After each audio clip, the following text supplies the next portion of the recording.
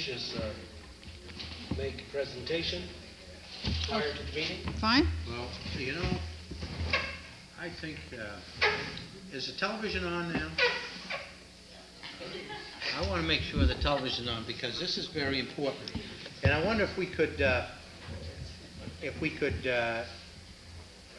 shut the door so we could have, ask the new middle school principal to shut the door up there. Christopher? Chris? I'd ask them to come in if they would, please, for a minute.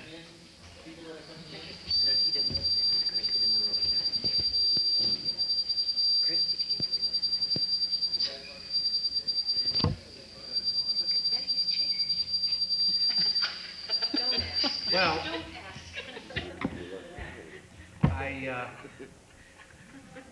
frankly, I regard this as one of the most important things I've done in the 5 years I've been on the school board, and I was hoping that our visitors outside the door would come in and at least hear what I have to say. Two of the members of the school board are retiring, as everybody knows, this month. This is their last meeting, and on July 1st, when we meet again, they will be replaced by the two new school board members that were elected last month. I am in the unique position of having served 4 years, my first 4 years on the board, with 4 other people. We were all together for 4 years. There were no changes on the school board, and 2 of them left last fall, and the last 2 are leaving with this meeting. And I want to say something about both of them because aside from the normal cliches that one routinely utters at times like this, I really mean that it has been an extraordinary pleasure to serve with these 2 ladies, Fran Haywood and Priscilla Hare. And I'd like to say just a little bit about each of them. These are the kinds of things that people don't remember for a long time after you've said them, and I wish there was a way to have people remember it because I think it's very important. First, let me say a couple of words about Priscilla. They don't pay you for this job, but a lot of people take this job because of self-interest. School board is a very, very interesting position in which to serve. Most people who serve on the school board have children in the public schools, and it's very important to them to ensure that the schools are first rate. We have a society that is called the Me Too Society. This decade is not the decade of sacrifice. This decade is the decade of dog eat dog, of laissez-faire, of looking out for oneself. Priscilla Hare doesn't have any kids in this school district now. She could have left the school board after 1 term, knowing that she wouldn't have any children going to Cape Elizabeth schools, but she didn't. So she's not here out of self-interest. Priscilla is, I think, from that mold of person that existed in our country all along, and I don't want to overstate it, but made it a great country because they believed in social cooperation. They believed in making things better for everybody, and so she has come here month after month and meeting after meeting with no personal agenda, but with a desire to make the Cape Elizabeth schools better. Just 10 minutes ago, we were in a workshop session on foreign languages, and I thought, and Priscilla was speaking, and I thought to myself, as she said that she hoped that younger children, K through 3rd grades, would have an opportunity to learn foreign languages. She's not saying that because her kid is going to be in kindergarten or 1st or 2nd or 3rd grades next year. They're all beyond it. She's saying it because for some reason she truly wants Cape Elizabeth to have a first-rate school system, and she wants to make a contribution toward it. And Priscilla, I think you've made an extraordinary contribution to the schools in this school district over the last 6 years. You really have. And as I said at the outset, people don't remember for a long time. School board members come and go, and I guess the question each of us has to answer for themselves is whether we, each one of us, make a difference. And for the most part, we have to answer that for ourselves. But I can tell you, having served 5 years with you, you made a difference. And you can always know forever that you made a difference. I'd like to present this plaque to you as in behalf of the board and the staff. And it says the same thing that these plaques always say every year when somebody gets off. It says, in appreciation of her exemplary service and leadership as a school board member, 1982-1988. And for the past couple of years, we've given out several of these, and they always say in appreciation of her exemplary service. Next year, maybe we'll have her that day.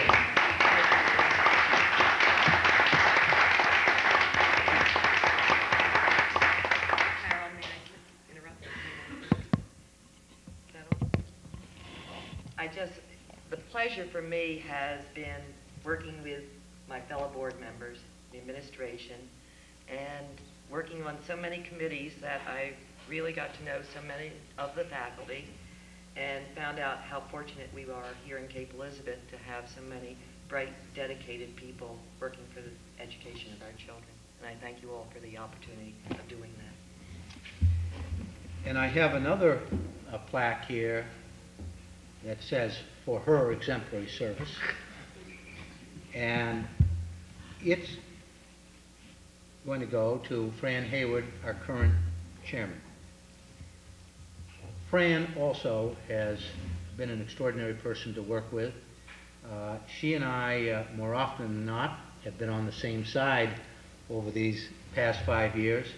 I have enormous respect for Fran's ideas, for her desire to bring about change in the school district. And most of all, I have this strong feeling that no one that I have ever met ever stood more rigidly, straight, and looked you in the eye to tell you what she believed. She was afraid of no one. She was not afraid of pressure. She was not afraid of people in Cape Elizabeth disagreeing with her. She has been guided by only one thing, what she believed was right. She spent an enormous amount of time on school board matters. She always did her homework. She always did more than that. Fran was always on the phone to people. She'd call all over the United States, getting people's views, finding out who the experts were. And then she would take a position, never, never fearful of taking a position. And Fran, despite so many of those 3-2 votes, I will tell you that more often than not, you were right, even when there were 3-2 votes. Fran Hayward is a person of integrity, great integrity, of very great intelligence. And the people of Cape Elizabeth, I think, are very, very fortunate to have somebody as smart as she is and as committed as she is serving them on the board. And finally, I think that I've never run into anybody, Fran, who has been so consistently a Democrat with a small d, so consistently believing that everybody, every single student in the school district should have a champion. And for the parents who may be watching on television who have hardworking children who are not straight-A children, but kids who are trying, and kids that all of us have hope for, you are losing their greatest champion. Fran Hayward was the champion of the underdog kid in this school district, and she's leaving, and we're all in her debt. Fran? I won't read that.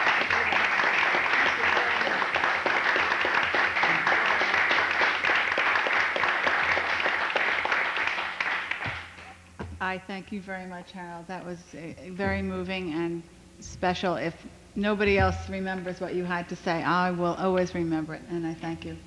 I also would like to do as Priscilla did and thank the citizens of this community for electing me. This has been really an honor to serve on the school board. It's been a lot of hard work, and it's been some difficult times and lots of fun times. I hope we have done some valuable, important things to improve education. I think we have. And lastly, I would really like to encourage everybody who has an interest, and there are many, many people in this town who have great, important interest in having a marvelous school system, to encourage you when a school board election comes up, give some real thought to running for a school board. It's a marvelous way to have ordinary people, citizens of the community, have important common sense input into the education of the children in the community. It's really been an honor, and I do thank you very much. So now I guess we better get on with the business so we can finish this, our very last meeting. And it really has been a pleasure to serve with the members of the board. I think at Cape Elizabeth we always have marvelous school boards, and I think we're really fortunate. So with that, I would like to call the June meeting of the Cape Elizabeth School Board to order. Darrell, may we have the superintendent's report? Right. In keeping with tradition of 1 year, I've asked the principals to give us an annual report. Now, I'm going to alert them that your annual reports are in the backup, and all of the board members have read them. So I would ask you to sort of highlight your accomplishments in the year, and because we have a very, very lengthy week. Let's start with the elementary school. Our teaching principal is sitting on the left of the superintendent because she has volunteered to take Betty's place this evening. Only so I don't have to get up to the podium. That's right. I And can just sit right sit and there, talk. right there. If I can keep track of all of this as well as Betty does, it will be a small miracle, but I'll try. Thank you, Darrell. I decided to go at our year-end report by looking back and addressing the goals and objectives we set for ourselves last fall. While they've been certainly at the top of my mind, I haven't whipped out the written report and reviewed it from week to week because they were very much ingrained in what we were about this year, and they were very much prioritized in our school calendar as we met as a team monthly and decided which priorities we needed to be addressing at a given point in time. It was really a fairly elaborate scheme to be sure we got through all of this, and indeed I'm proud to report that we've made the progress that I'd hoped. You have a fairly detailed report, which I'll just simply remind those who are at home viewing what our goals were and the outcomes of those proposed directions. Our first goal we set for ourselves was to further develop the Concord leadership team structure and evaluate its effectiveness. I wrote in your report that we'd done so formally last December and had very positive feedback from the teachers.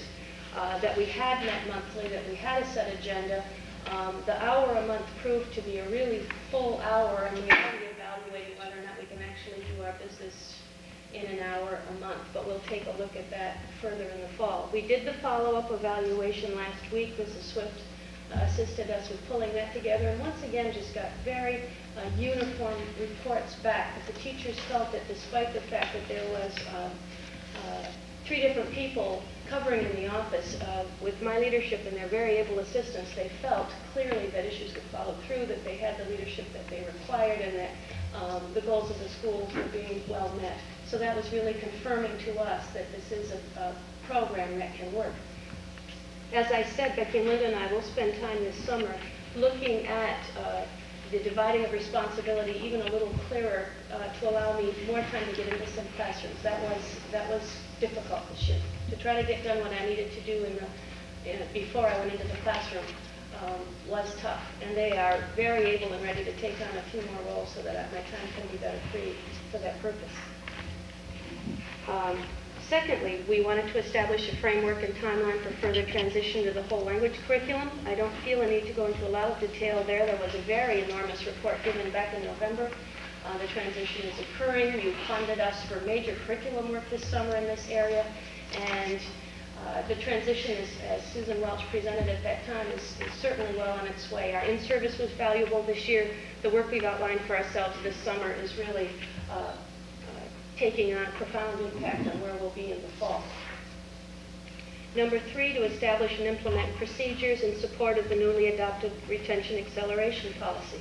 As I acknowledged in here, James Freundlich deserves a lot of credit for chairing that whole procedure. It was intense, it was lengthy, we had 11 referrals. The teachers involved will tell you that it was time-consuming and terribly worthwhile. We really were able to fully explore alternatives and to allow the parents to own a decision which they could well understand and which we could then support. And it's worked out very well for us, and I'm glad. And that procedure will continue on into the next year.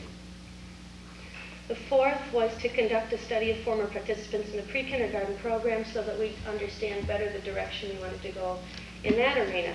Again, full report was given to this body in March that included our recommendations.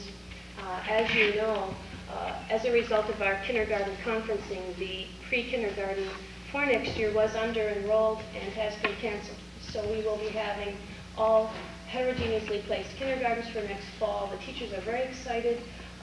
There were only a couple, I would say 4 parents who chose not to have their children attend our kindergarten for fall for their own personal reasons, which I accept. But we're very excited about this direction, and the staff has been a part of this process since November as we've sorted out philosophically the direction of our school and its very strong desire to be as flexible as possible within the needs of children. 5, to increase teacher participation in SKIS2 science curriculum. All of our teachers did use either the physical or life science programs this year, and that is an area that I would like to, as I told them at the faculty meeting last Friday morning, send them a questionnaire over the summer. I truly was not able to get that out this spring.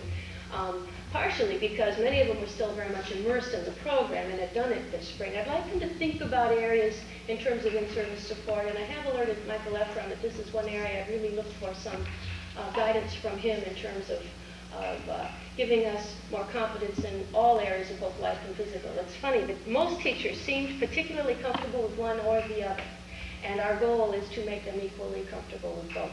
You supported a budget that will allow us to make acquisitions of more kits that will make this whole endeavor possible. Finally, to continue to keep the school's communication with parents a high priority. That will always be on my list of goals. I think it's incredibly important that we keep parents informed. Between the Pond Cove Parents Association newsletter, which many people contributed to, and the monthly newsletter that I tried to send out of our office with just a lot of details about what was going on in the school community, our parents were well informed of programs, of calendars, of opinions, and I hope they found that worthwhile. They've got generally 2 communications a month from our school that was descriptive of programs and events. One outreach piece that we did this year that was very successful and was sponsored by our Parents Association was our curriculum night, which we've talked about briefly here. And a little later on, I'd like to acknowledge the teachers who helped pull that together. I concluded the report with the fact that in addition to these major goals, we also took on, once again, a full school theme project, which we talked about last month in terms of structures, giving Mary Jo Thompson credit for coordinating it, but all of the teachers credit for putting an enormous amount of effort into this particular theme project. We had an evaluation at our faculty meeting last Friday and are looking toward the notion of expanding a theme to be a full year theme so that the frantic pace we feel in trying to pull together something in 2 weeks can really transcend all areas over a period of a year and still have a cumulative goal for some sort of fair in the spring for the children to celebrate. But we'll get back to you further as that progresses. We also spent a lot of time analyzing our space needs, and obviously the next thing in the superintendent's report is the status of the construction of the portables, and that has additionally taken time in terms of sorting out which programs needed to be located there, what our exact needs were, what was going to be located in which building, and that's all still being sorted out in terms of office services to this day. Given all of that, Within the body of this, I set forth what our goals will probably look like in the fall, and I'll be happy to speak to those then. I would very much like to, even though I was told to hurry up, take just a moment to acknowledge the teachers who put in time above and beyond their classroom teaching this year to make all of this possible. For a team-run building to work, the teachers must truly be in a participative frame of mind and find ways to contribute that meet their strengths and their needs within their own personal lives too. So as I said to the teachers, in addition to an excellent instructional year, all of you have found areas where you can contribute to this school, and I'd really like to publicly acknowledge that for just 3 minutes if I could, because it represents hundreds of hours. The Language Arts Committee met practically every other week from the beginning of the school year. They, under the leadership of Susan Welch, our Language Arts Coordinator, sketched out all of our in-service projects, framed out the work for this summer, and generally monitored our full progress in the whole language area. And those people who gave time to that committee include Deborah Jordan, Lynn Evans, Nancy Rawlis, Kelly Hassan, Liz Barton, Linda Nappy, Ted DeMille, Nadine Record, Becky Swift, Randy Martin, Sandy Burley, Ren Wilkinson, Susan Hobbs, and Julie Merrill. In addition, Darlene Ayers called for a health committee to join her in terms of reviewing the Growing Healthy curriculum, to plot further direction in health curriculum, and to identify those resources we needed to acquire in order to pull the program off appropriately for next year. Helping her in that sense were Julie Gardner, Nadine Record, Becky Swift, Charlotte Holbrook, Julie Mullen, Mary Ellen Fegan, Susan Mackay, James Freimlich, and Teresa Cameron. We had a fairly intensive special ed program this year that was sponsored by some of our special ed parents, but working very hard with them were Teresa Cameron and also Wayne Dorr. Teachers who were willing to get up and speak at a morning presentation talking about mainstreaming special education children in their classrooms were Becky Swift, Kelly Hassan, Mary Ellen Fegan, and that takes a lot of guts to get up before your peers and really talk about, in great detail, the notion of mainstreaming children and the rewards and the pressures inherent in both, and I applauded them for that. We got off on a real good start with our paw prints publishing.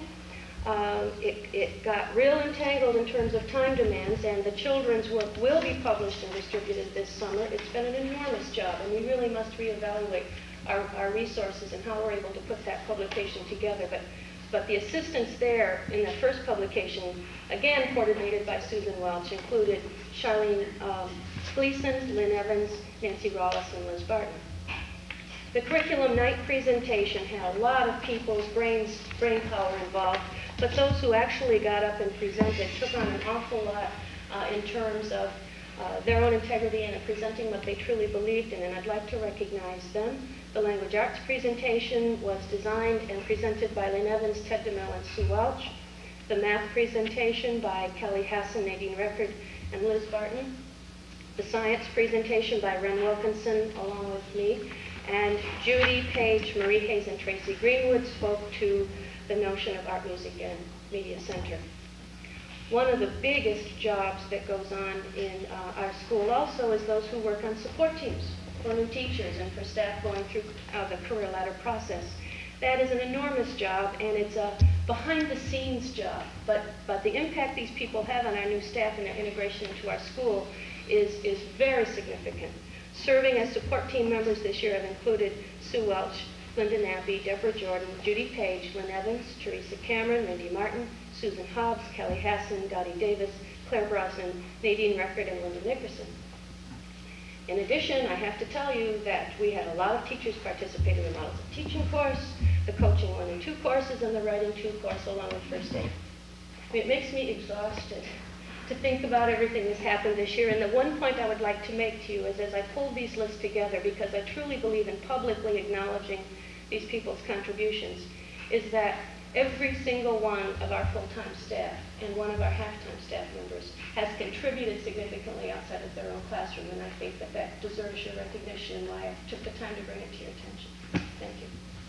Thank you, Laura. Now let's hear a report from the middle school.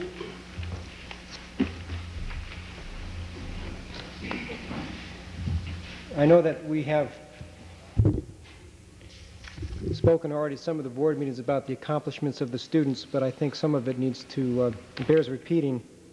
I just want to mention that you are aware of the math counts team that Eleanor Redmond had volunteered to coach for quite a period of time, and that was with 7th and 8th grade students.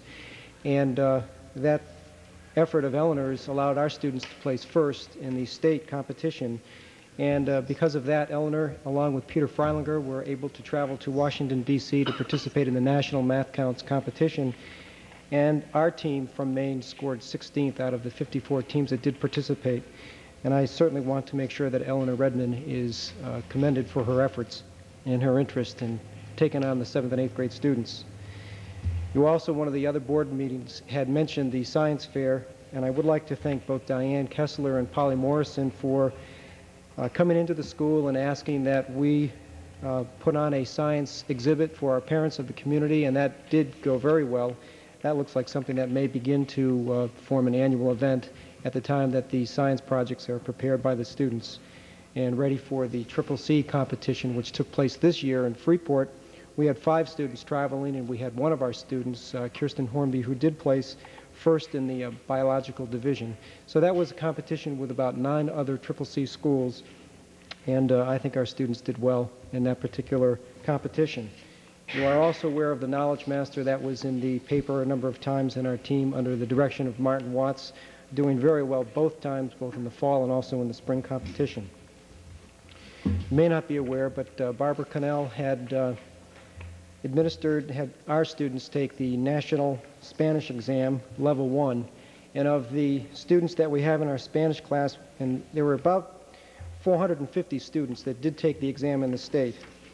3 of our students from the middle school were among the top 21 scorers, with Adam Buccalo ranking 4th and Elia Perez getting 8th and Leah Parker scoring 21st. And I would like to congratulate Barbara for an excellent job done with that Spanish class this year.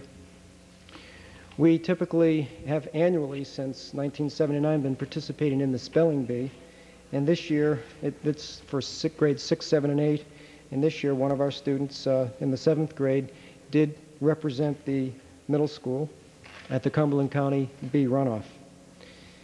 The students in 5th and 6th grade are given an opportunity to participate in the Yarmouth Math Meet, which occurs in December. And again, under the direction of Martin Watts, a group of students did travel to Yarmouth and competed with a number of other schools from the Portland area and even further north than Portland. At this time of the year, we acknowledge students in the 7th and 8th grade who have achieved some extraordinary academic accomplishments. We do have the awards that are given to students throughout the year for their athletic participation and achievements. But we did have 5 students in the 8th grade and also 5 students in the 7th grade this year that received high honors, which means that they have received nothing less than an A in every major subject that they take during the school year. And for some of these students, they're taking 6 to 7 heavy subjects for class work. So again, 5 students in the 7th grade and 5 students in the 8th grade, and this has been something that we've been doing since 1979. The students are awarded a plaque in front of their peers. This year, both Anine Stanford and Andy Strout applied for participation in the USSR-USA exchange of physical fitness activities, and we do not know the results of that particular program. However, that will be published in the paper. All of our students, grades 4 through 8, did participate in that program. I think it's important to highlight that over 80%, and these are 80% of all students in the 7th and 8th grade, did participate in one or more of our interscholastic sports. I think that's extraordinary. I think back a few years ago we were hitting around 60%, but to get that number up to 80%, and you're looking at nearly 205 students to 210 students in the 7th and 8th grade, to look at 160 students participating in that interscholastic program is quite an achievement for the coaches in that program. In language arts, we had one student in the 5th grade who was whose poem was selected among a number of entries for the State Student Literary Book, and that was Tess Aldrich, and she's extraordinary in the language arts, and she has written some fabulous poems. But Gail Parker, her instructor, did submit that to the Student Literary panel, and that was selected. Integrated Arts through Huey Coleman and also through Mary Jo Thompson. We had Marianne Casey's class win a first-place finish in the category of preteen films for the work that they did during the Integrated Arts program. And Mr. Earl's class also was a finalist in the preteen film category. This year marked the first time that I can recall that our students were involved in a 7th and 8th grade play, a production put on, it's a musical drama that was put on by our, actually it wasn't a drama, it was called Teen, and it just spoke to the issues of the teen years. And under the direction of Sue Burdett, a number of our 7th and 8th grade students did participate in that, and I don't know if you were there at the show. If any of you were, I think you would agree with me that the students just put on a dazzling show, singing and dancing and just having a ball all evening. They also asked that be put on in front of the students, so we had a number of students that did come down at the end of, well, it was Thursday last week, down to the high school to watch our 7th and 8th grade students put on that production again. And the compliments, the raves, the reviews were terrific. In the area of our computer instruction, I'd like to note that when the computer literacy requirements were established by the committee a year ago, we anticipated somewhere, our goal was to get 70% of our 8th grade students through the computer literacy exam. And we have achieved about 82%. Now, some of our students in the 8th grade were not able to complete the requirements simply because of conflicts in their schedule. We have a number of other students in that 12 to 13 students that did not complete the computer literacy requirement just because of their learning style, and they just need a little slower paced program and a little bit more time to work with computers. And we would expect that most of those students would finish up in the first half of the 9th grade year. So I would say that the computer literacy program is well on its way. In addition, Martin did introduce a few more requirements during the year, and the students met those with no problem. So it looks like we're headed in just the right direction with the computer requirements. Also note that more of our students are using the computer lab from grades 4 right through grade 8. We have a couple of our programs in the 8th grade that are requiring the use of the word processor for completion of assignments, and that is basically through the writing literature program. But I would expect that in the years to come that will expand considerably through the rest of the curriculum. For staff development, a number of our teachers now have completed the junior grade books training. We started a program 3 years ago getting the teachers involved in junior grade books training, and we have, I think, all but 2 teachers now who teach reading or language arts English who have received junior grade books training. We have 4 more teachers this summer who will be taking the training up to Casco. So we have a number of accomplishments in the area of the English and language arts and reading. As you know, we finished Quest this year, and we will have that in grades 6 and 7. There will be some modification of that program in the 8th grade.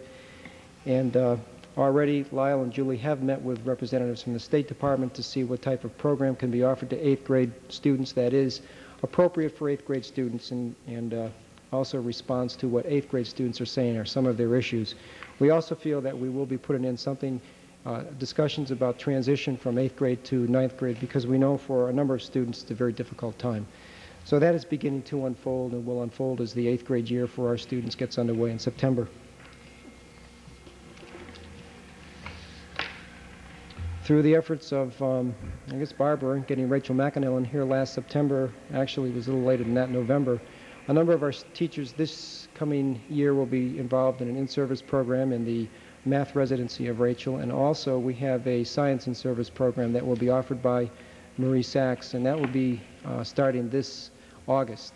So we have a number of teachers that will be busy, and hopefully Michael will be involved in the curriculum work that these teachers will be doing in both the areas of math and science. Particularly the science will be grades 4, 5, and 6, but we do have our 7th and 8th grade teachers who will be somewhat involved with making sure they understand what is happening in those elementary grades as the students move up into grades 7 and 8. I'd also like to acknowledge the efforts of the parent organization, especially through Loretta. The parents organization has made outstanding contributions to the school this past year. I've written sort of a litany of different activities and sponsorships that the parent organization has been involved in, but I want to say tonight, Loretta, that thank you very much for all that you did. We had a couple of very successful evenings with parents, more than just a couple, and some of the topics were listed here. We talked about the 3rd grade transition to the 4th grade. We also talked about the health curriculum. We had a student survey that was done a year ago to this date that was presented again in the fall for parents to know a little bit more about how our 6th, 7th, and 8th grade students are feeling about concerns and other issues. I would also like to congratulate Sarah Boxer and Eleanor Redmond for their work on the newsletter. Barbara was talking about communication, and the newsletter this year was our way and a parent's way of communicating with parents. And I think from the comments that I've heard and from the need to continue this in the future that it was a very successful enterprise for the first year. And I'm just hoping that there'll be a couple people, parents out there who again will continue to volunteer their efforts to make sure that that is put together on a monthly basis and sent to the parents. Should also know that there is a committee that was formed several months ago, and that committee is basically to develop a playground at the middle school. They are well underway. They've received outstanding contributions from the and this is money contributions from the community. I know there's also a great deal of support in terms of energy and excitement for what is going to happen at the playground area at the middle school. One highlight of the year for our student council was participation in a CCC gathering of student council members from all over the Cumberland County area. That was an event that took place at Bowdoin College. I had organized that, and we brought a bunch of people, a group of people in from the State Department who made presentations on leadership to our student council members, and they also received a tour of the campus. And I thought that was one of the highlights for our students, just to get on campus and be able to mix with some of the college students, but also to hear presentations from people in the state government who hold very important positions, talking about leadership. And finally, again, I would like to wish Priscilla and Fran the best. It has been wonderful working with you on committees and through the board meetings. I wish you the very best. And to Chris, as we begin to turn over the helm, I've met with Chris a couple times. I think you're very fortunate. I would predict that the middle school will continue on a very fine tradition. I think you are, Chris, in the middle school. Well, the middle school is in very capable hands, according to the times that I've already met with Chris. So, Chris, I'd like to wish you the best, and I think you have an excellent staff over there. Thank you. Thank you very much. Thank you, Steve. And Steve, while you are right here, let me say on behalf of the board, we wish you very, very good fortune in your endeavors to come. It has been a pleasure working with you. We thank you for your fine leadership of the middle school and over these many years. Good luck. Thank you. Our last report, I've asked Rick Fusco to highlight Michael's report, and he'll end it with the high school report.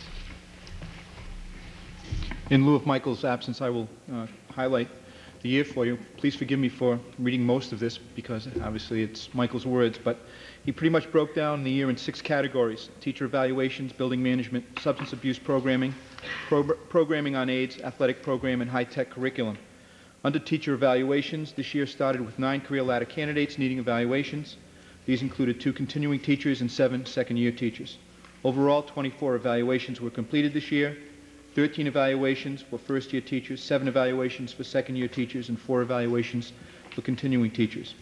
One of the major unexpected happenings of this year has been the turnover in faculty after the school year had begun. And as of September, we had new staff who came on board after the opening of school, included Fred Jones in chemistry, Sue Burdett in music, Belinda Snell in guidance, Kerry Hall in English, and Kristen Tripp in physical education. So it was quite an impact to have 5 new people come on board once the school year had begun.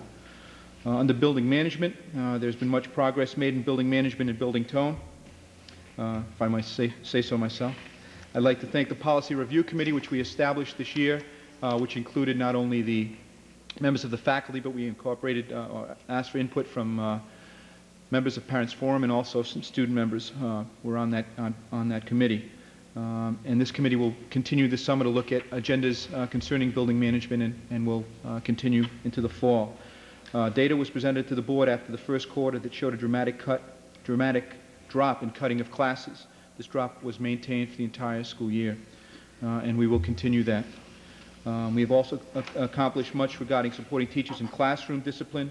Our new procedures for when a student is removed from class have worked very well and have allowed students to crack down on rudeness and disrespectfulness and behavior. It has been a good year in that respect. Concerning substance abuse, the Cape Elizabeth community team had a successful year.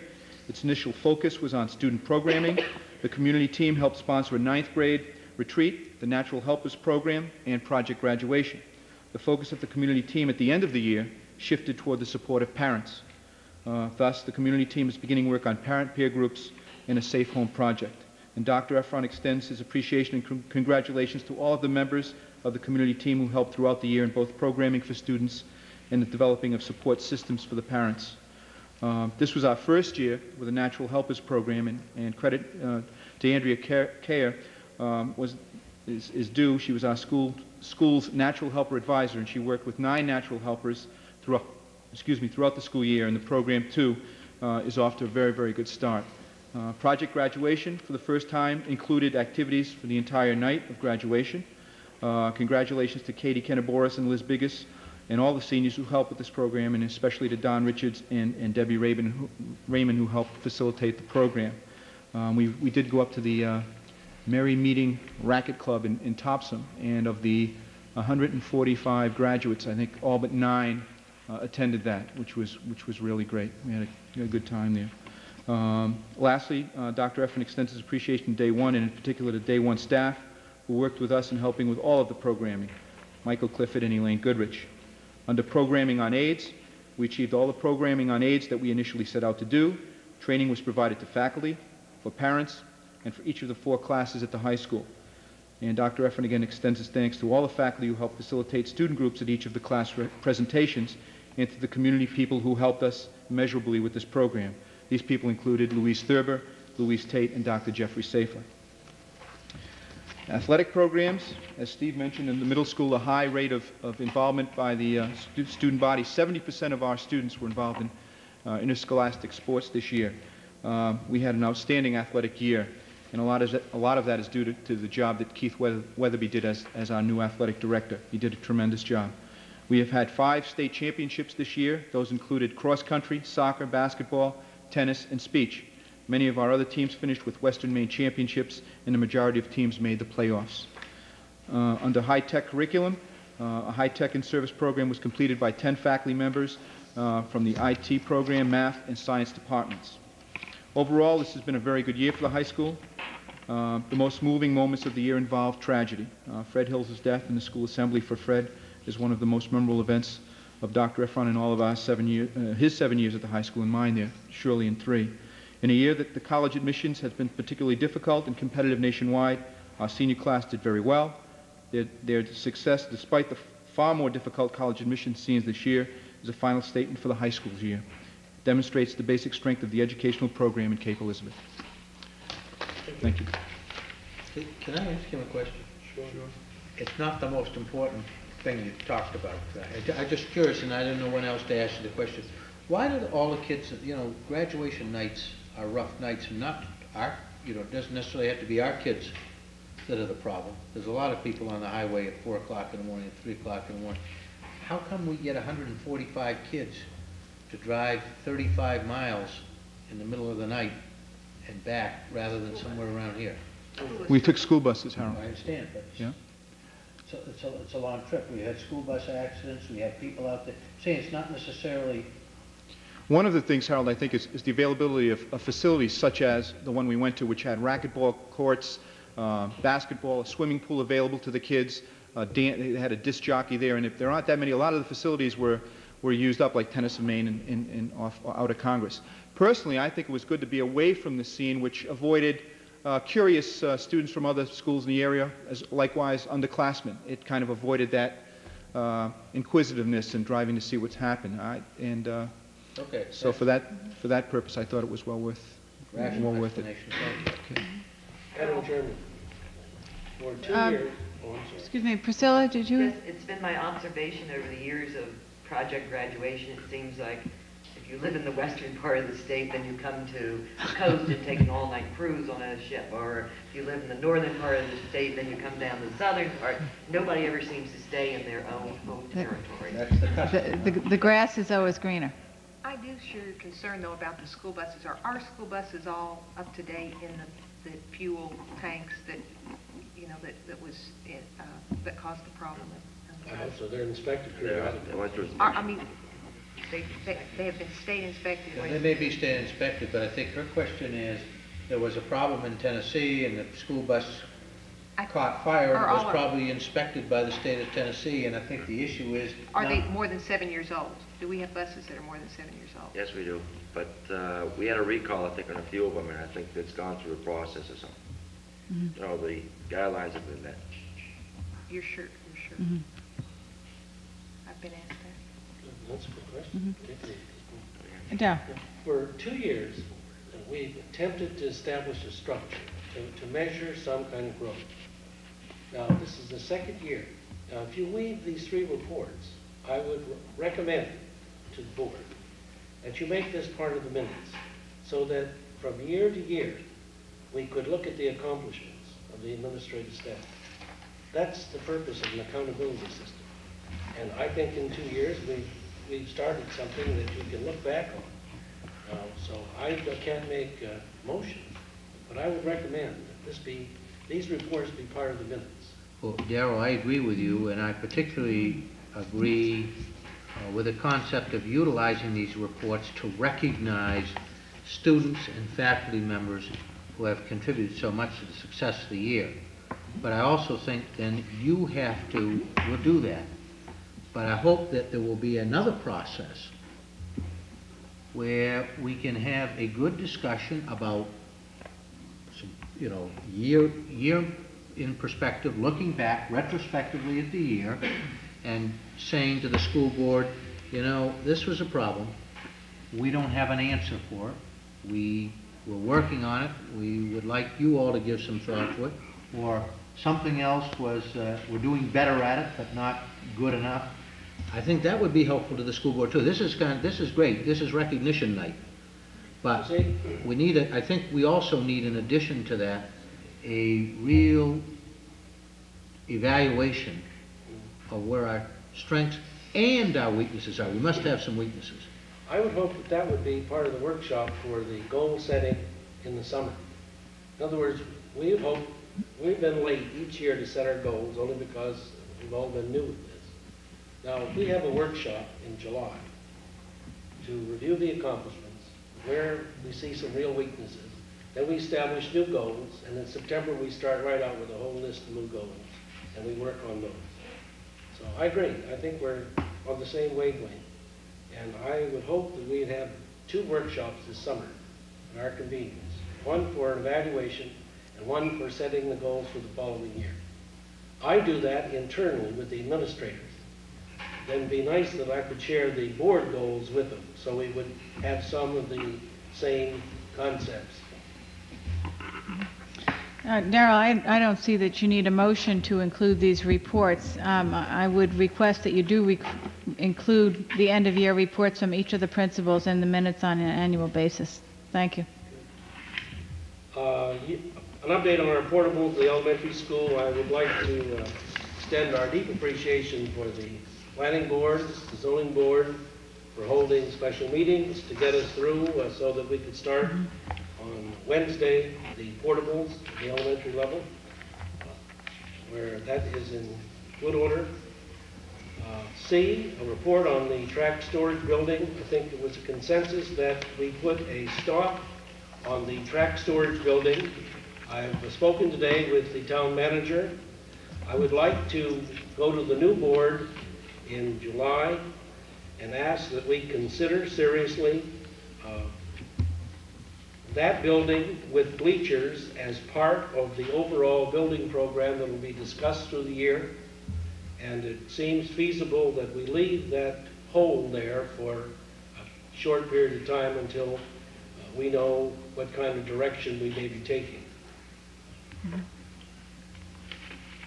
The report on the length of the school day is included in your report. It's extremely complicated. We are going to extend the school day, and it means different things on different levels. And it would take me more than an hour to go through the intricacies. But for the most part, I will say this. It will allow us to have foreign languages in the middle school. It will also help solve the band lunch program in the middle school. Equally as important, it will solve the laboratory problem we had at the high school and add several other dimensions. I would suggest that in 6 months after this is started, that the superintendent report just exactly the benefits, how we're using the extended time, and whether or not we should make some changes.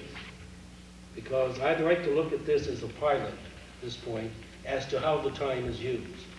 And then we would make a full report to you, every 6 months, until all of the staff members decide this is the best way to use the allotted time. I think there are several, at least one board member that would like to comment on the plans that we have, and this would be a good opportunity to do that. Right. Me? How did you know I wanted to comment? I felt the vibes.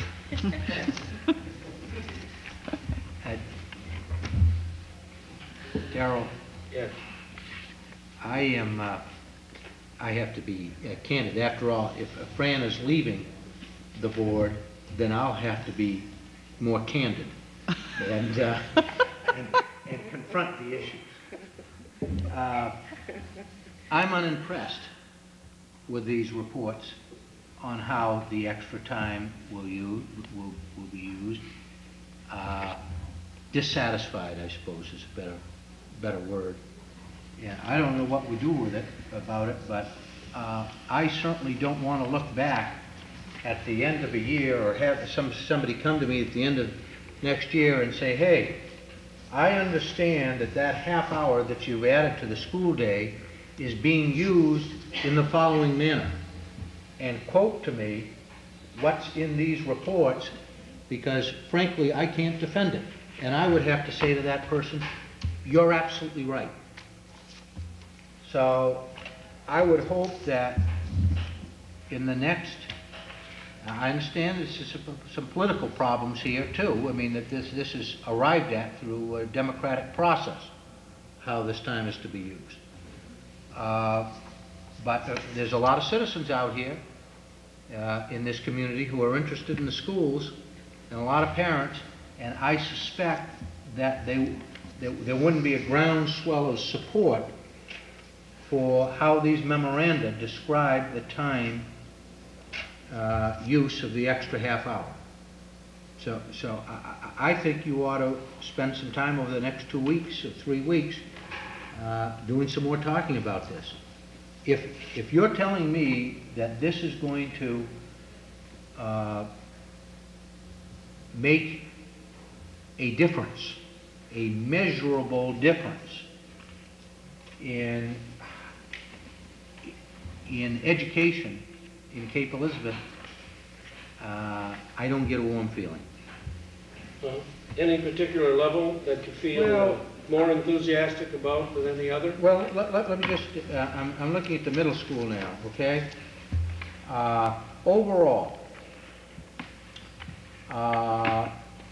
the middle school faculty has reviewed how best to use the instructional time.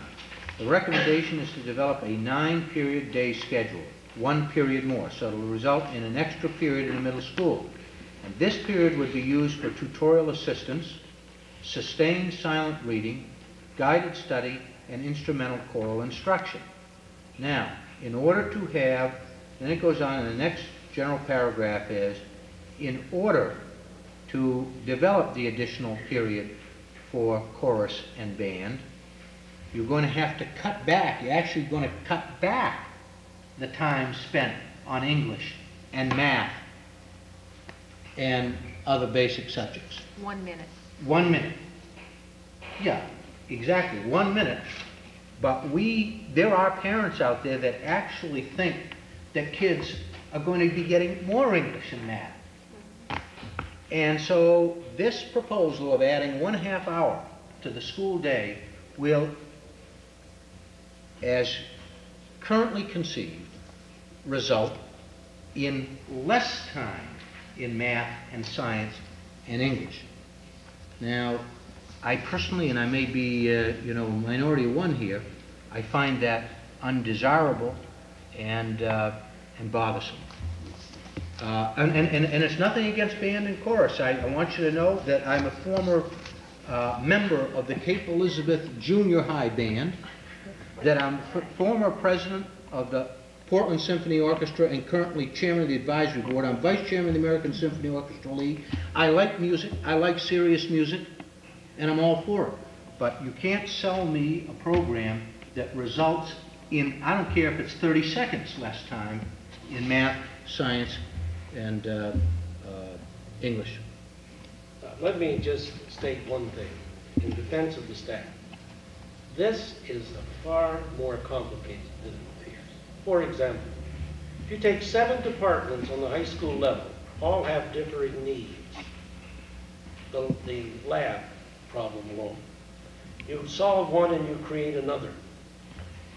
On the middle school level, you will note that the variance from the 4th and 5th grade is going to be different than the 6th grade and the 7th and 8th grade. And you have to schedule really 2 schools there. That's why we're losing that minute. So he's able to do that. On the elementary level, it's a little simpler. However, just to show you how complicated it is, there will be some teachers teaching less time as we offer French, because our teachers don't teach French. So it's very difficult to use all of that 30 minutes the same way across the board. Hopefully, I'll be able to report that where we're using it on every level is beneficial to the student. And if it has to give up 1 minute to solve a problem, that's a real big problem.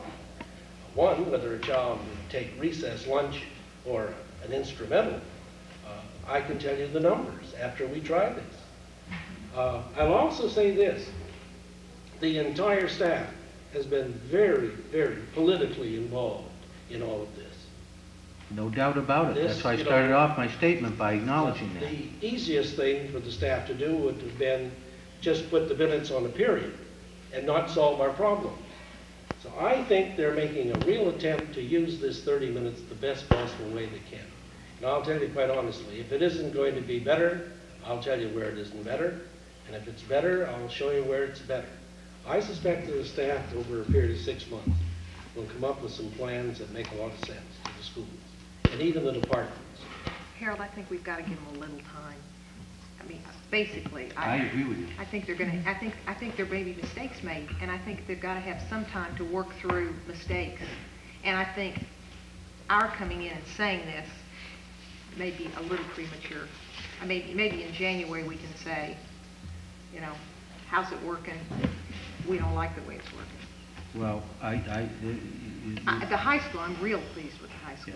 Yeah. I mean, And that is, I'm not sure they're going to be able to implement it, but I think it really answers a lot of important needs. you know, And I don't know about, I'm not disagreeing with you. What you say is sensible. I'm just saying that I have to react to what I read. Right. If I don't, in my years around here, I have found that silence is acquiescence, and acquiescence is approval. And I don't agree with it, and so I have to tell the superintendent, so at least he knows that if I do raise an issue about this 6 months from now, he won't say, well, why didn't you say something before? Mm-hmm. And so I'm saying to him right now, it doesn't look right. I'm not satisfied, but I'm just one vote, and all you need is 3. And we're not voting on it now, but I'm just saying, down the road, I'll keep asking these questions, and I'll keep looking at it, and I'll keep talking to people about it, and I may say something more in midstream, and I hope no one will say now's not the time to complain. No, I think we'll all have more to say, but at this point in time, I really don't think they'll be spending 30 minutes in sustained reading. I would rather than be spending 30 minutes in sustained reading rather than going home 30 minutes early. So to me, that's already an improvement. But I have a feeling that the needs of the school day are going to start filling up that time. And what we hear in 6 months may be very different than what we're reading on this paper. Yeah, again, what you say is not without merit, certainly. I'm not trying to start trouble here. I'm only trying to state my opinion so the superintendent knows what my opinion is. I hear you loud and clear. This has not been put to bed. There are other And, comments? I would just hope that in 6 months, we could really indicate that it's been very, very worthwhile, and where it's been worthwhile. Jan? Yes, the parents that have spoken to me about the extended day have all expressed the desire that academics be increased for the use of that time. I think that sometimes what happens is that, you know, the teachers decide to use it in the manner that they are, and it's probably going to be a wonderful way to use it, but somehow the message doesn't get home to the parents why they feel that this is important for the children and why the time should be used this way as opposed to increasing math, science, and English by 1 minute. And I think it would be helpful if somehow that communication gap were bridged and parents could understand why the teachers felt that this was the important way to use that extra time, and that we would reevaluate, you know, after a span of time has gone by. I think we can report this in our correspondence to the parents as we search for what we really want to do. But you've got to remember, we don't only have 3 buildings. We have 13 levels that have differing needs. And we're going to need a little time to work it out as best we can. I think the teachers try very hard to keep what's best for the kids in mind and work towards those goals, you know, really well. I think that the parents also are trying to struggle with that and know what they want for their kids. And somehow we're all working toward the same end, and we've got to make it clear that that's what's happening. And so I'd like to see more communication. Yeah. Anybody else have further comments about the length of the school day uses as described in the memoranda that we received? No. I have a short comment, actually a couple of short comments. In the high school, I'm very, very pleased that the double period labs will be able to be offered. I think that just makes a huge amount of difference in conducting really good lab experiments. One thing that I felt really concerned with in the description, courses that do not choose a regular 70-minute period per week may develop programming that requires a 70-minute period periodically as the curriculum demands. I hope that by not having a significant number, or at least some courses that don't choose to use that double period, I hope that doesn't mean the students get a double lunch. No. Because I wasn't too clear no. in this description what else would happen with that other 30 minutes. There are going to be teachers assigned for tutoring. Some class activities could go on. Clubs and associations, I understood that, but I thought if a student were not involved in a club No extra lunch. or teacher were not Well, available for extended lunch, tutoring. but it doesn't have anything to do with eating longer periods. Okay, well, I hope that it would not ever include that, because to me that really would be a waste of time. And I guess I have some concerns in the middle school that it just seems to me that the extra time for too many students would mean an extra study hall. I hope that, I think that it would be good to start out by saying this is what we think is a really important components to middle school education. And if we feel that music activity, either in the form of chorus or separate or group music, you know, instrumental instruction is really an important component of middle school exposure and instruction, then I think we should work toward having all students able to participate rather than have a dozen students taking instrumental and, you know, most of the rest having an extra study hall. I hope it doesn't work out that way. I don't think it would be beneficial. I agree with Loretta that we need time to let everybody really work toward making the best use of this time, but I also agree with Harold in saying I think there's a lot of room for improvement in the plans that we have, and I hope that improvement will take place. Can I say one more thing? Last month, when a presentation was made by one of the teachers, the statement was made that according to the survey of the town, the parents, the citizens of the town were opposed to an additional school day. Now that was from this survey that we made a year and a half ago, and I made that survey. And it didn't ring true. I didn't have my facts in front of me, so I didn't feel like I could refute that statement because I really couldn't come up with the figures. But I checked the book, and the parents were, the citizens of the town were in favor of an additional longer school day. And there were some people who said, I think 80 people said, I don't know is the answer. But the majority of the people were in favor of a lengthened school day, and I wanted the public to know that that had been the consensus of the town, and that there was some misinformation given, I'm sure inadvertently. Well, because we got a letter here. Where's the letter from? Well, I'm sure that person heard that. We got a letter here from a citizen, a couple who said that they were that they were opposed to the longer school day, and they want to know why the school board wasn't listening to the citizens on this, since the citizens were so fervently opposed to a longer school day. You say, knowing that a majority of Cape parents voted against this. Now, you're telling us that the survey relied upon as the basis for the assertion that the people in the town are against the longer school days, just wrong. The survey says just the opposite. The teachers were overwhelmingly opposed to a longer school day when they were questioned on that, but the town citizens were in favor. Okay, so you're right. Well, I just felt like people should think or should know that it was not something that we voted on against the wishes of the town. It was the consensus.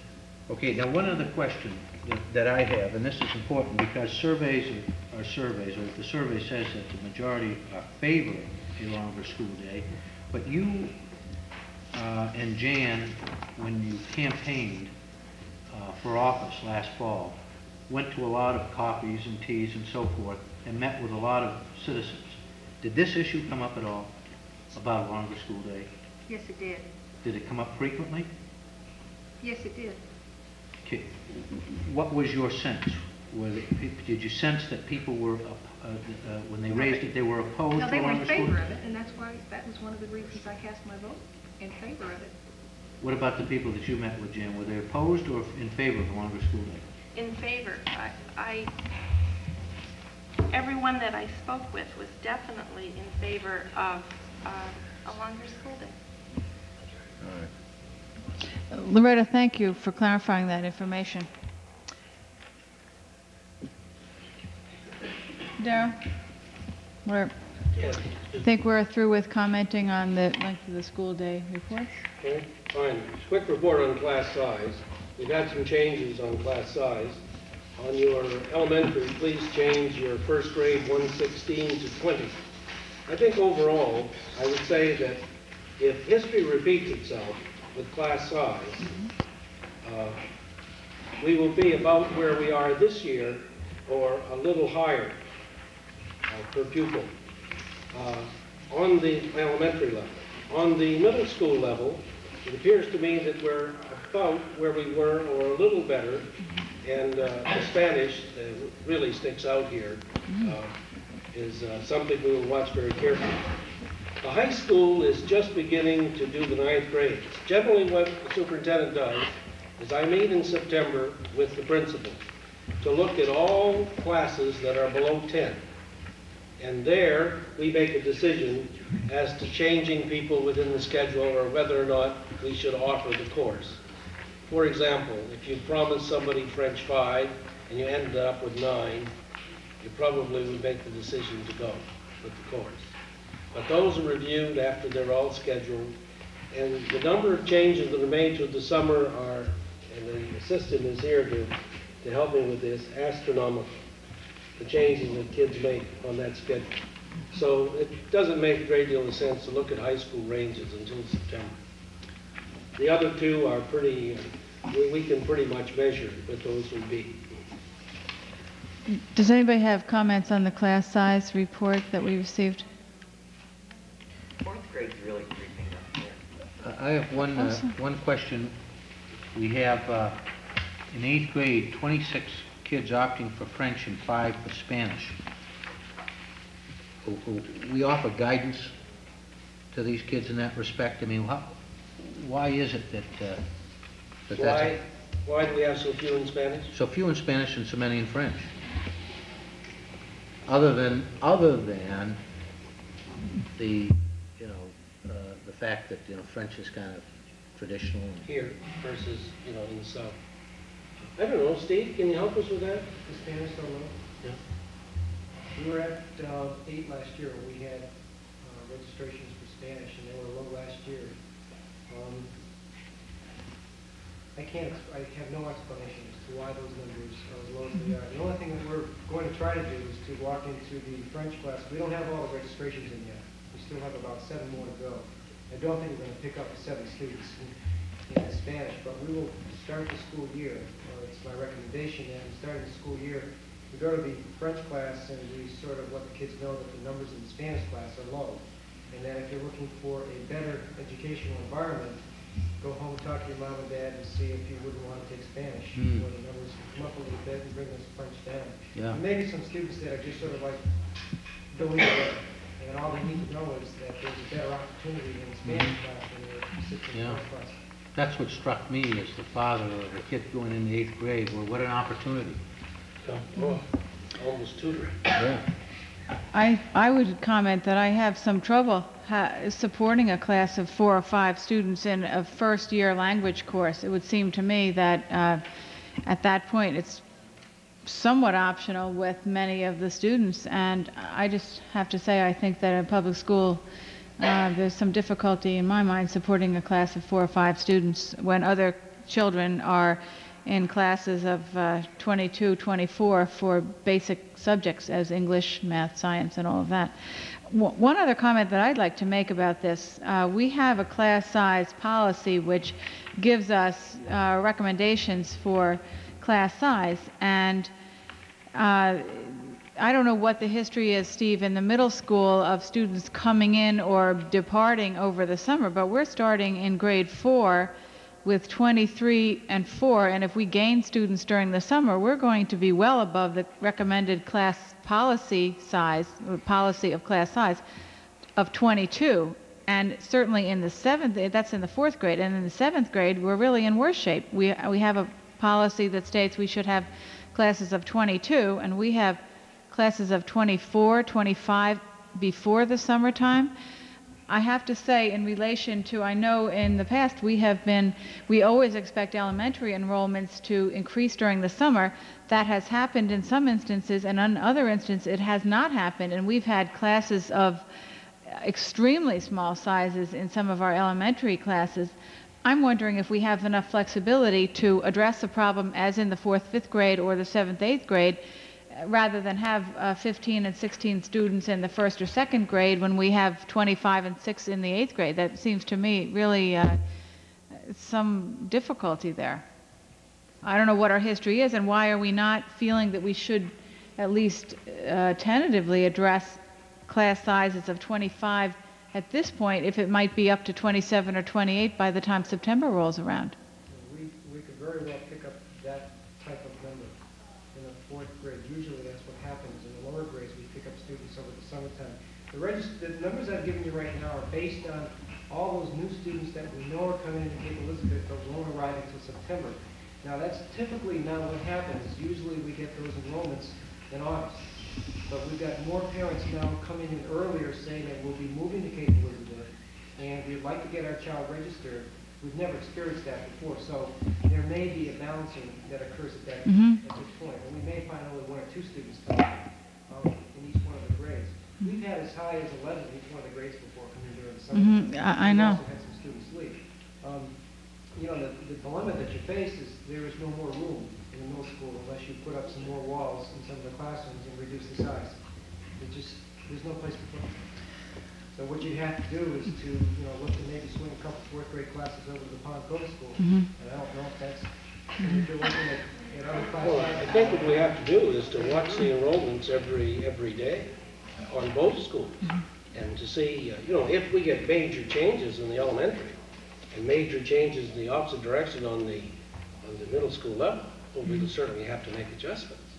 But one of the things that we're able to do is we're all here. But the principals are on the job July 1, so we can watch these enrollments, and Barbara's here this summer, so we can watch these enrollments for the week.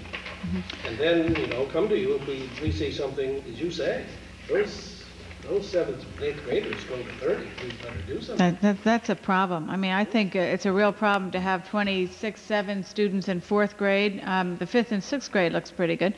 And grade 7, if we have 28, 30 students in a class, I think that's really unacceptable in this town. I agree, and I think we would come to you in a minute and show you where we make Yeah. adjustments. Well, then the new board will look for basically a monthly report, it would seem to me, on class sizes, so we don't have a major surprise come September 8th board meeting or whatever, the beginning of school, after school starts, and the room is filled with parents whose children are in a class of 32. That's happened to us before, so, and I can tell you it's no fun. But I do think it's really important to get a real We're going to stay on handle track. on that. Okay, thank you. The last superintendent report is the report on 4th grade assessment, and Lyle is here to make that for us.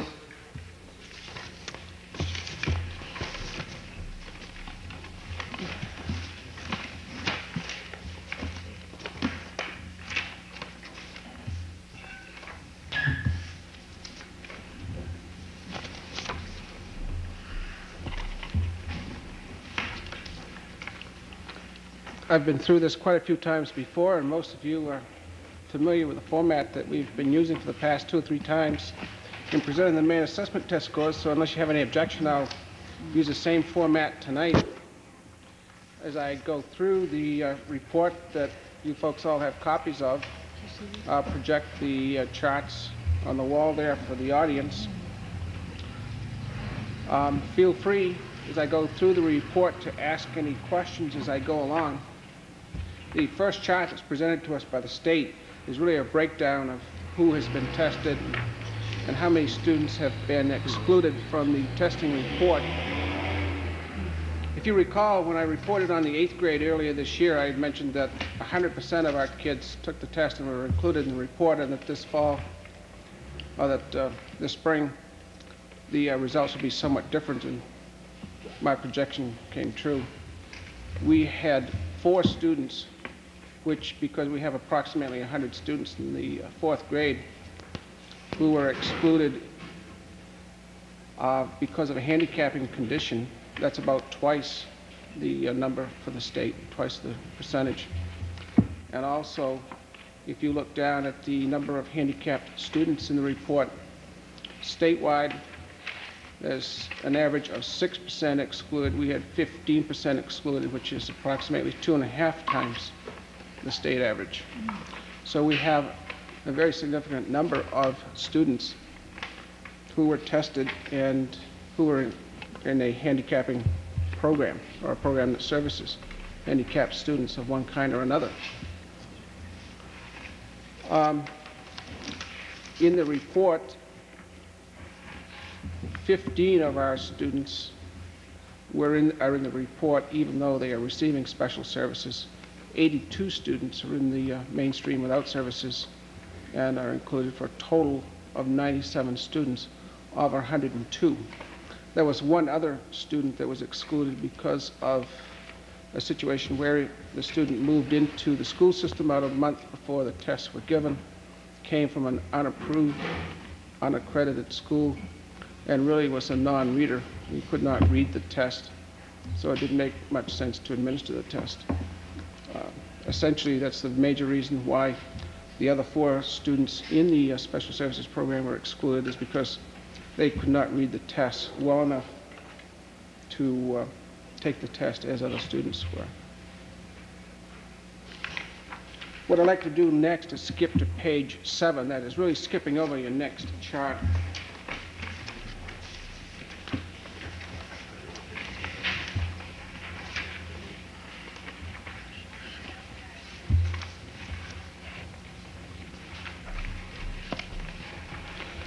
I suggest looking at this page next because this gives the overall results.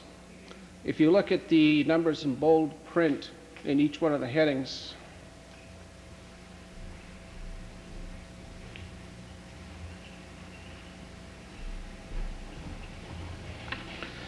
the scores for the past 3 years of our 4th grades are included. For instance, in the area of reading, 3 years ago, our students scored at 375 2 years ago, 370, and this past year the score was 340. Is that a trend? If I you hope not. If you were, well, you're a statistics person now, if you plotted that, would it tell you anything? It's a trend that's going in one direction that I'm sure will soon reverse itself. If you look to the right, you will see that the diamonds there represent the past 3 years. So we've gone from a high of 375 3 years ago to a 340 this year. The little rectangle under the 3 diamonds represent the cumulative score for the 3 years. If you go down to writing, you notice a similar kind of trend, only the greatest amount of decline in all the subtests were in the area of writing. If you go down to mathematics, you'll notice it goes 375, 355, 320. That's the same trend you were talking about, Harold. Then when you get down into the 3 subject matter areas, science, social studies, and humanities, the 3 years are extremely consistent. Why do you think there's that discrepancy this year? Why would science, social studies, and humanities remain strong where the other 3 would be so much weaker? Why it's down in 3 and not the other 3, I really don't know. I really can't address that. Could it have anything to do with the fact that everyone studies science, social studies, and humanities? They all have the same experience? The experience is really probably more for students across the state. If you're looking at students... No, I'm talking about in just our district, just in our local school system. I mean, everybody has science together, everybody has social studies together, everybody, goes to music and art together. But in reading and math, there's probably more differentiation. And those seem to be wider. Would that have any? I don't know. I doubt it. Actually, my concern is if you look at the science, social studies, and the humanities, they are somewhat below the high points of our first 3 subject areas. Actually, science is higher this year than it was last year. That's right. Humanities is the same. Is science higher than it was last year? I thought it's the same. No, it's 325 this year, and it was 350 Higher by last 5 year. points. 3 what? 5 points higher. It's 5 It points says higher. 87, 88, which is this year, 325. Oh, yeah, it is higher by 5, yeah. It just seemed that it was interesting that there was that inconsistency. And I would think across the board, it would be fairly similar. I think Loretta's right. If the low scores in reading and writing can be accounted for by the group of people that took the test, then you would also see the results in science and, well, you see the results in science and you don't. So that would tend, if you look at science, you would tend to discard the theory that the low scores in the other subjects were resulted from, the universe of people who took the tests here in Cape Elizabeth, their characteristics. However, Lyle, 5 points has no significance on this test at all. No. No, so there's no significant difference. 5 points is no significance. Exactly. At the high school level, we're talking about 50. Yeah, but that's the point, Darrell. But why would you have This- 5% at one and 50% at Yeah. another with the same group of kids taking the same?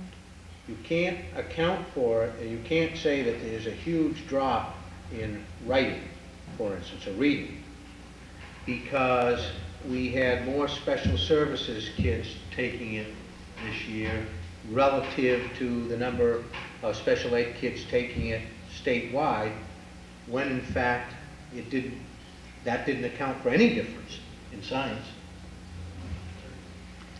And really no significant difference in social studies and far less difference in humanities, certainly than the reading, the writing, particularly the math. That is, what would your response be to that, Lyle? That, is there some shred of possibility there, in your view? I think that we need to study this a whole lot more. These results just came in as the school was winding down. I'm presenting them to you as I see them. I think that what we need to do, and I mentioned it in my memo, I think that Wayne Dorr and myself and the administrative team needs to take a look at some of the past test results for this particular grade level. Take a look at as much data as we can and try to arrive at some conclusions as to why we see this particular pattern, and ask ourselves, hopefully we'll be able to come up with some answers. Is this pattern similar or different than what it has been during other years? Well, this will certainly stop us from congratulating ourselves so much as we have in the past. That we'll tend to be a little bit more restrained the next time we get some good statewide scores here. That's right. There will be a little less self-congratulations. Now, if you would like to... We'll say, oh, you can't pay too much attention to those scores. Yeah. I haven't heard that tonight. Now let's flip back to page 5.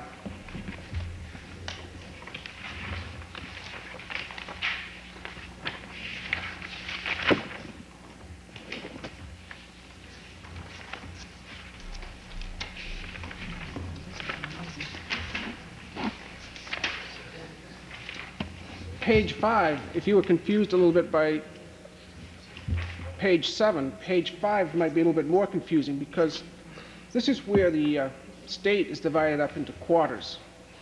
First quarter there would be from like the 1st to the 25th percentile. Second quarter would be the 25th to the 50th percentile. The third quarter would be like 50 to 75th percentile. And obviously the highest quarter would be the 75th to the 99th percentile. You can see that the clusters differ in terms of the percentage of our students who fall into those, and even differ in comparison to past years. For instance, there are quite a few less students falling in the third quarter and the fourth quarter this year compared to last year, and conversely the lower two quarters are up.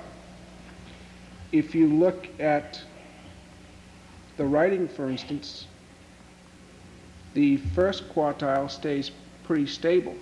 It declines a few numbers, but then if you look at the third quarter, you'll notice it goes from 33 last year to 14 this year who are in that third quartile.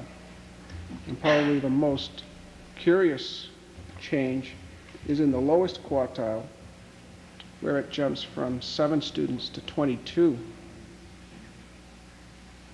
See, that's very different than when you look up at the next column of reading.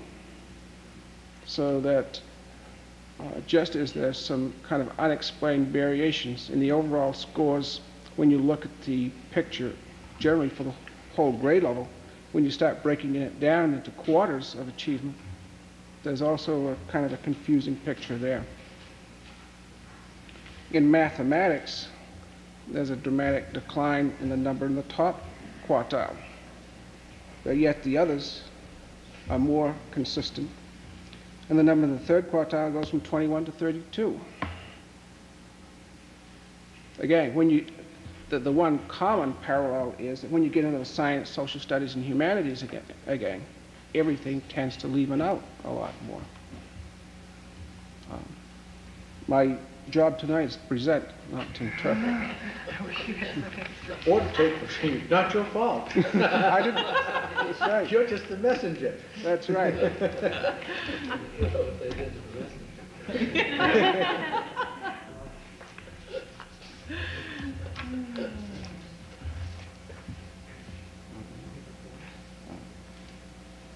Well, there was some questions when I started to move them. Looking at the test scores are fine, but the question I have is, what are we going to do if there is a problem as far as the writing in this particular grade? What are we going to do to help these children? Yeah, Are there plans for... Yeah. Who That's do you the want me message. to ask? Okay, the plans are over the summer for Dr. Dorr and myself to do a thorough analysis of this, and from the results and general observations, having talked with the administrative team, Barbara and Chris Toy, I would hope that we would be able to come up with some possible reasons as to why scores are as they are, and propose some solutions to help address those needs that we hopefully will be able to identify. I think what we ought to be saying to the superintendent is that we're very concerned, as we're pleased with other scores. We're very concerned about these. We don't know what they mean. Well, I think as we go on with this report, we'll see some hints of what's wrong. I think when you get to the subgroup report, there's some good hints. When we get to page 13, I guess we're going to get there. Why don't you tell us? Let's get to it. What page did you say, Loretta? 13.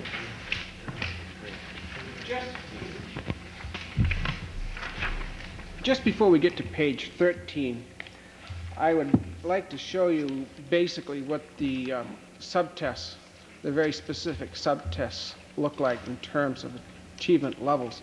You can see, looking down that column around the 300 area, that there are not a lot of significant highs and lows in that subtest kind of analysis. So that is one area, I think, that is not going to offer us a lot of insights as to why the scores come out as they do.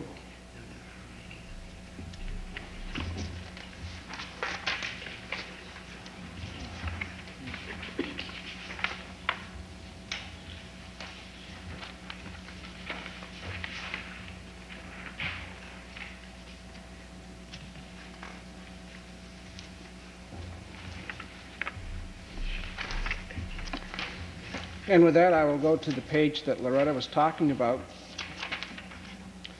You've heard, I'm sure, and read in the papers, on TV, seen on TV, a lot of talk about the gender gap. And this year, in the 4th grade, we certainly have a distinct gender gap, one that's very significant. Only instead of the girls scoring lower in math and science, the girls do better pretty much across the board. You can see that we have in that class 54% males, 46% females, and we have some good potential in math and science as far as the young ladies are concerned. You can see the differentiation there. In reading, the boys scored 297 compared to 386 for the girls.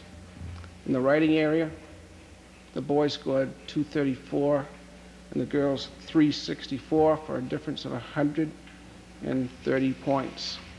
In math, again, the boys scored at 289, the girls scored at 355. In science, the boys scored at 312, the girls at 335. Social studies 315 and 328. And in the humanities areas, the boys scored better by 4 points, which is essentially the same score.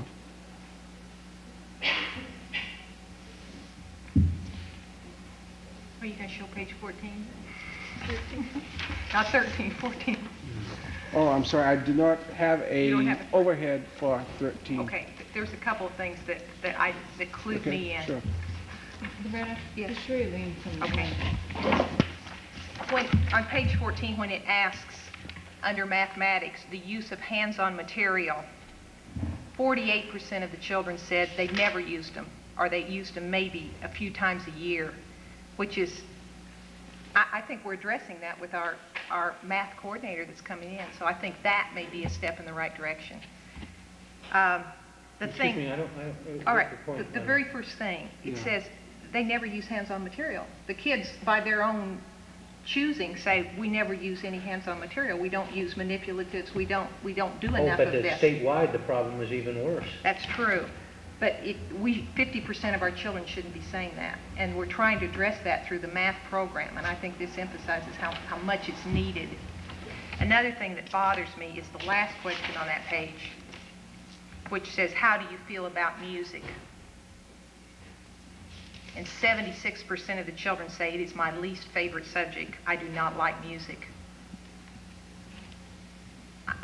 That makes me really sad, because that's what they chose to write. Nationally, statewide, 60% of the kids say it's my favorite. It's one of my favorite subjects. We say I don't like music, and I don't know who we tell that to, but I'd like it to be, when we make our goals for the summer, I'd like for that to be addressed. I don't think that 75% of our children should be saying music is my least favorite time of the day. I do not like music. And so I don't know if we ever use these questionnaire items, but I think they tell an awful lot about how kids feel about school. They say, we love art. 60% say it's my favorite. It's one of my favorites. And 75% say, I don't like music. So I think we need to do something so that they like music. Because they got a chance here to say how they feel, and I think we should do something about it. So I just want this to be said so that when we start making goals, that we somehow address the fact that the children in the 4th grade told us 75% of them said, I don't want to go to music. Well, I agree with you. Beyond that, with respect to reading and writing and these other issues which you raised earlier, I understand, Superintendent, that you're going to get back to us with a fuller explanation once you've had some time with Lyle and others to review this. Well, as you can see, we've already spent several hours. However, the entire team will spend some time this summer. And I have found resources in the budget awaiting the recommendations that come out of our administrative council as to how to use those resources. And I've discussed some already, that some things we might do that I think are a little different and quite exciting. But I want to wait till we've had a good go-around on this. But the things that we might do is interesting, but gee whiz, we've been doing some very interesting things. Now let's look at writing for a moment. We're way down in writing compared to other school districts around the state. There's 66 other school systems in the state of Maine that where the testing in 4th grade was higher than Cape Elizabeth, which I don't want to make light of everything, but you've got to inject some humor into these serious problems. I guess that proves that money isn't everything, doesn't it? That money isn't the full solution to every educational program, because I'm sure we spend more on it than other school systems. So we rank 66, and we spent a lot of time here talking about writing when I first came on the school board. And with teachers went to Bay writing course and so forth. And so we emphasized writing. We absolutely emphasized writing in the elementary school. I'm not saying that that doesn't work, but I'm saying don't give us another program on top of a program. Why is it that a school system, and there may be probably very good reasons for this that don't reflect, that don't show a serious problem. But I think the question has to be answered. Why is it that a school system that has emphasized writing and prides itself on its elementary school writing program finishes 66th in the state? That's the question I want to answer. Then I would ask, see, our writing scores here to date for other grade levels have been significantly high. And then I would ask, why now, at this point in time, isn't that writing resource affecting this grade? Yeah. Well, those are very excellent questions, and those are things we're going to wrestle with. And we're going to come up, hopefully, with some answers or some things we want to try that'll help this group of kids. Can I say something positive? Sure. It said 84% of the children said that they read on their own every day, that they choose to read free choice something every day. I think that's good. Did you have more, Lyle? No, that's fine. I would like to reiterate what already has been said, that I certainly hope and I know that the administration and the resources that we have in our school department and outside of our school department will be used to fix the problem that exists here. I think that we really need to address the education of these children that are in this grade, some of whom have been in the school system for 6 years already by the time they're in 4th grade. Perhaps some who have moved in the interim. I'm sure some have not been with us since their pre-K or K or whatever days. But I really think there's a significant situation here that we can affect some really important positive changes in the lives of these children, these 100 children who are in this grade, some of whom need some resources other than what they have so far had. And I know you will find them and bring them to bear on the education of this particular group of students. And I will be looking forward as a viewer to see what the solutions will be. Thank you. Thank you, Lyle. Okay, thank you. Madam Chairman? Yes. Yes. Before we go into the agenda, 3 to 4 minute break since we're without water tonight, that we can, and maybe they could turn off the mics as they do for other councils. Thank you. We will recess for less than 5 minutes, and we'll say 5 minutes, and 5 minutes we'll return. Thank you. Good idea.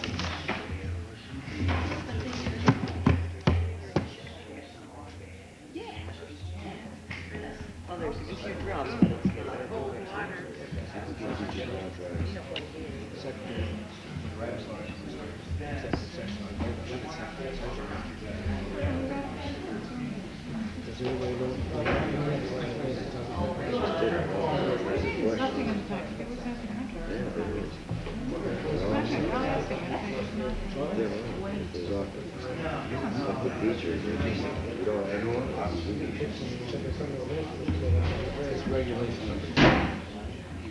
Additions.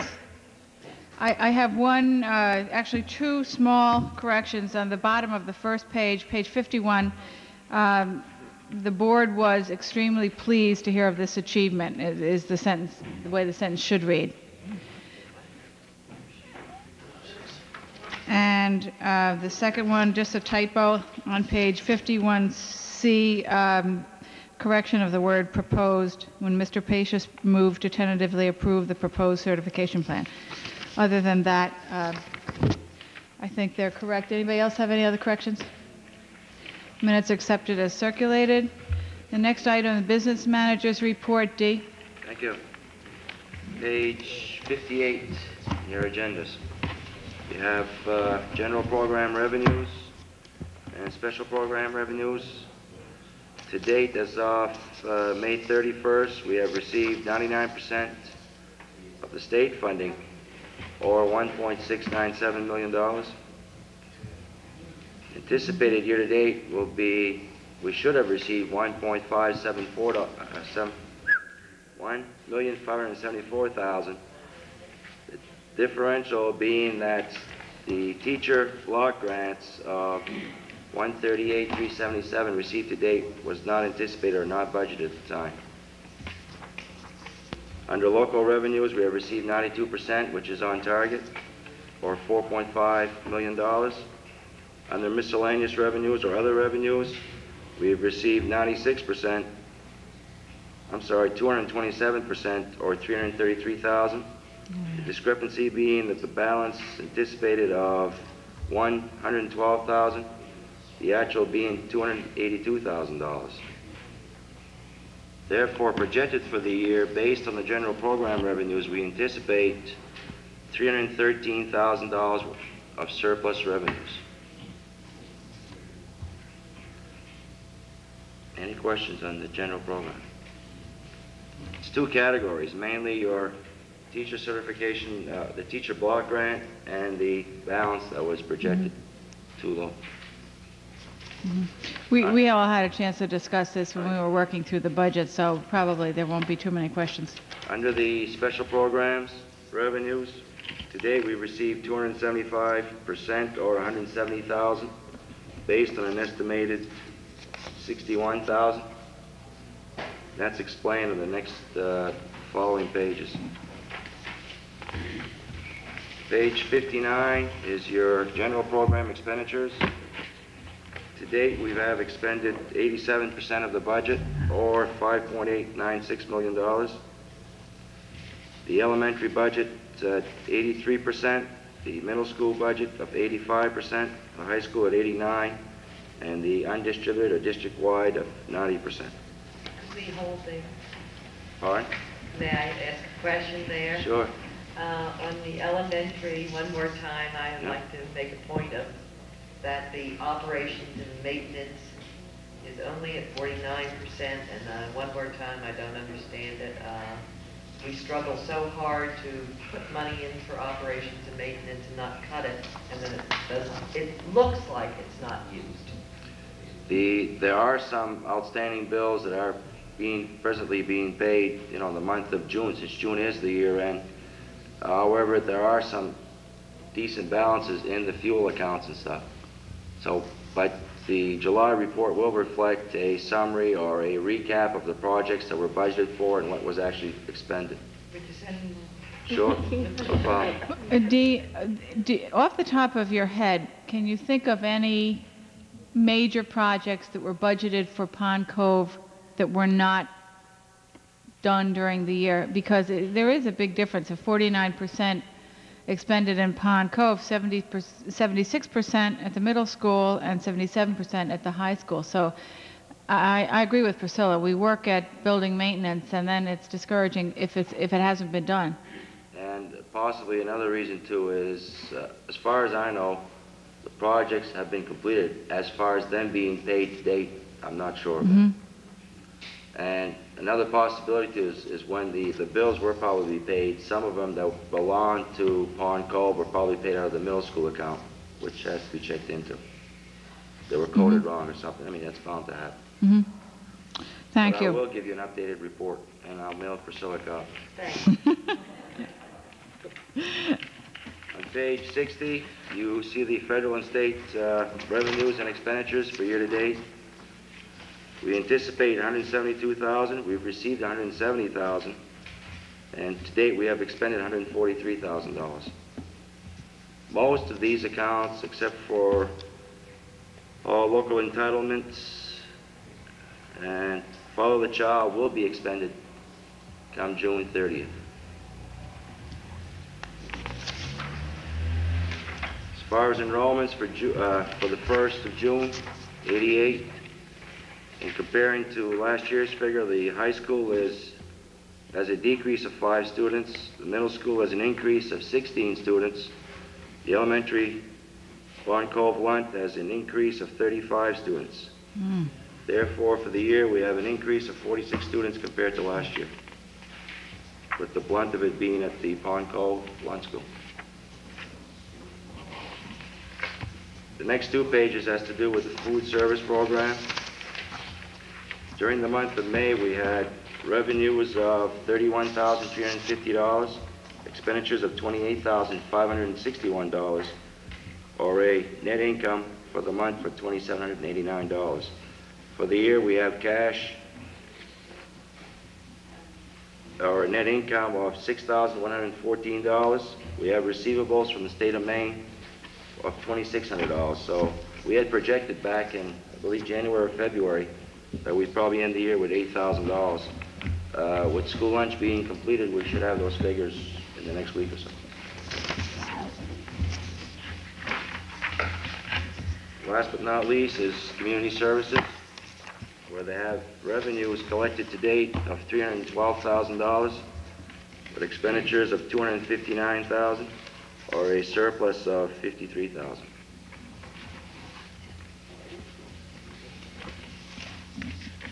Any questions on any of the reports? Anybody have questions on business manager's report? Thank you, Dee. Next item on the agenda is the election of the superintendent for a 3-year contract commencing July 1st, 1988 until June 30th, 1991. I need a motion on that. I move to extend the superintendent's contract for a 3-year contract commencing July 1st, 1988 to June 30th, 1991. Second. Any discussion? We like you. We want you to stay. We all look forward. It's been a very meaningful, significant changes that have taken place in 2 years' time, and I think in 3 years, the next 3 years, we'll see a lot of really important, beneficial change in the education of students in this community. And I, on behalf of the board, thank you for your very hard work and dedication toward that end. It's very much appreciated. Thank you. I've enjoyed my 2 years, and I'm certain there's still much to do. Those in favor? 5-0. I think it's worth observing that you two are leaving, you and Priscilla are leaving the school board tonight. That was one of the more important decisions you made in the last 6 years to hire the superintendent. And I was just thinking of all the things that you did, significant things, and career ladder and a bunch of them. Darrell and the career ladder go together. It also was one of our more fun committees. Yeah, that's true. Was. We enjoyed it very much. It's true. Anyway, it's very nice, Darrell, to have you here. We made a very good choice, and I know that the fact that you disagree with me from time to time is just for effect. You just want to make it appear as though we disagree. Okay, the next item on the agenda, the vote on the aides and the library assistance contract. D, our business manager, Jan Solon, and myself, and our lawyer, Nick Nozzo, worked on negotiating this contract. I think we came up with what is a good contract for the school department and a good contract for the aides and assistants. I need a motion on acceptance of this contract. How many members of this bargaining unit are there? 4, 6, 8, 10, 24, 20, in that 22, range, 24. 24, 25. Yeah. Okay. Exactly. Oh, I move that we accept this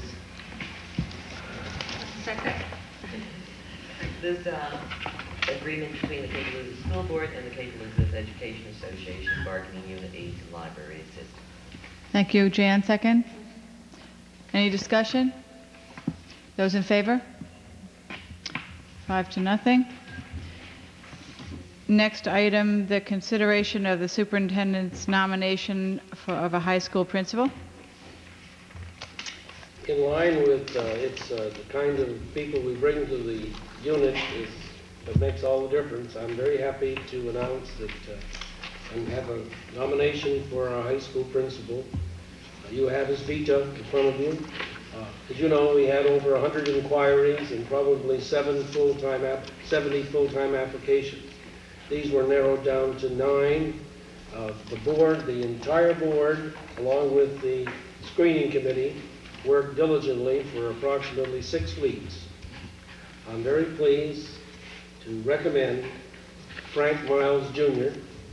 from Concord, New Hampshire, for the principalship of the high school. Thank you. I need a motion on that. I move that we accept Frank Miles Jr. as the high school principal. Second? Second. Priscilla seconds. Is there discussion?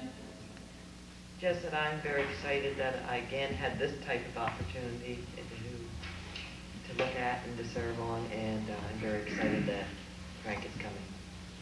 Madam Chairman, I should, just so the board would know, that he met with the parent forum at coffee at 11 o'clock today and joined the staff for their annual party.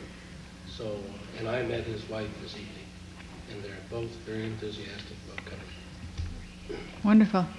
I think all of us are really excited about the opportunity to work with Mr. Miles. He was a wonderful applicant. We had many wonderful applicants, actually, and I think the parents of this community, the students, the staff, the administrators, other administrative team will very much benefit from his service with us.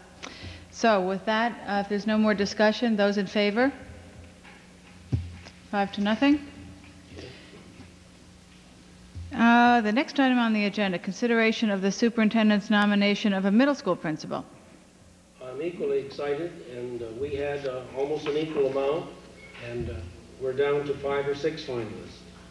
And we do have a very strong candidate, and I would like to nominate Christopher M. Toy, who's been in the school on several occasions, and they're here all day again today, and is here in the audience this evening on my left in the second row. I recommend nomination for Christopher Toy. Is there a motion?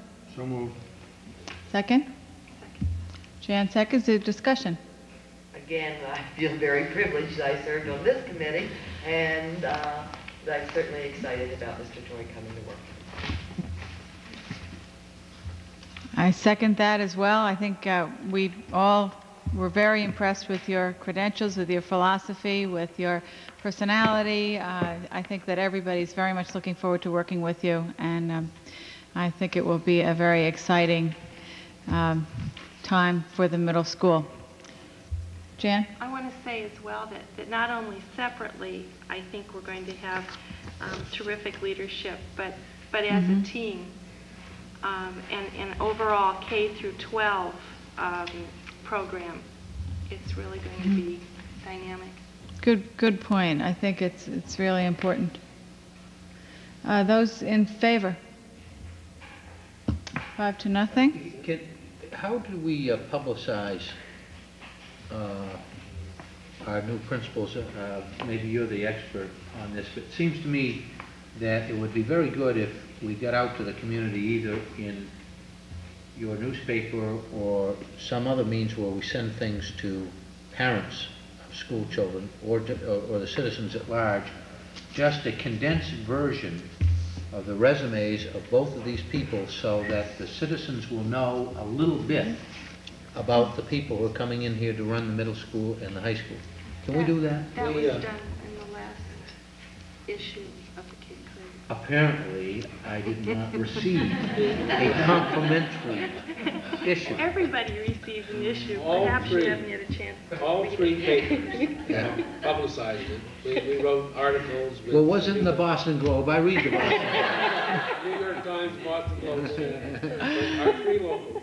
Also, in our fall newsletter to the parents, we'll highlight all of our new people, and we use their veto. Oh, you do? We do everybody. Okay. And we have pictures of them, so we'll send some. Yeah, but they both have impressive backgrounds, and I think it would be interesting to people. Mr. Toy, as we know, as Darrell mentions in the audience, welcome to you. Glad to have you on board.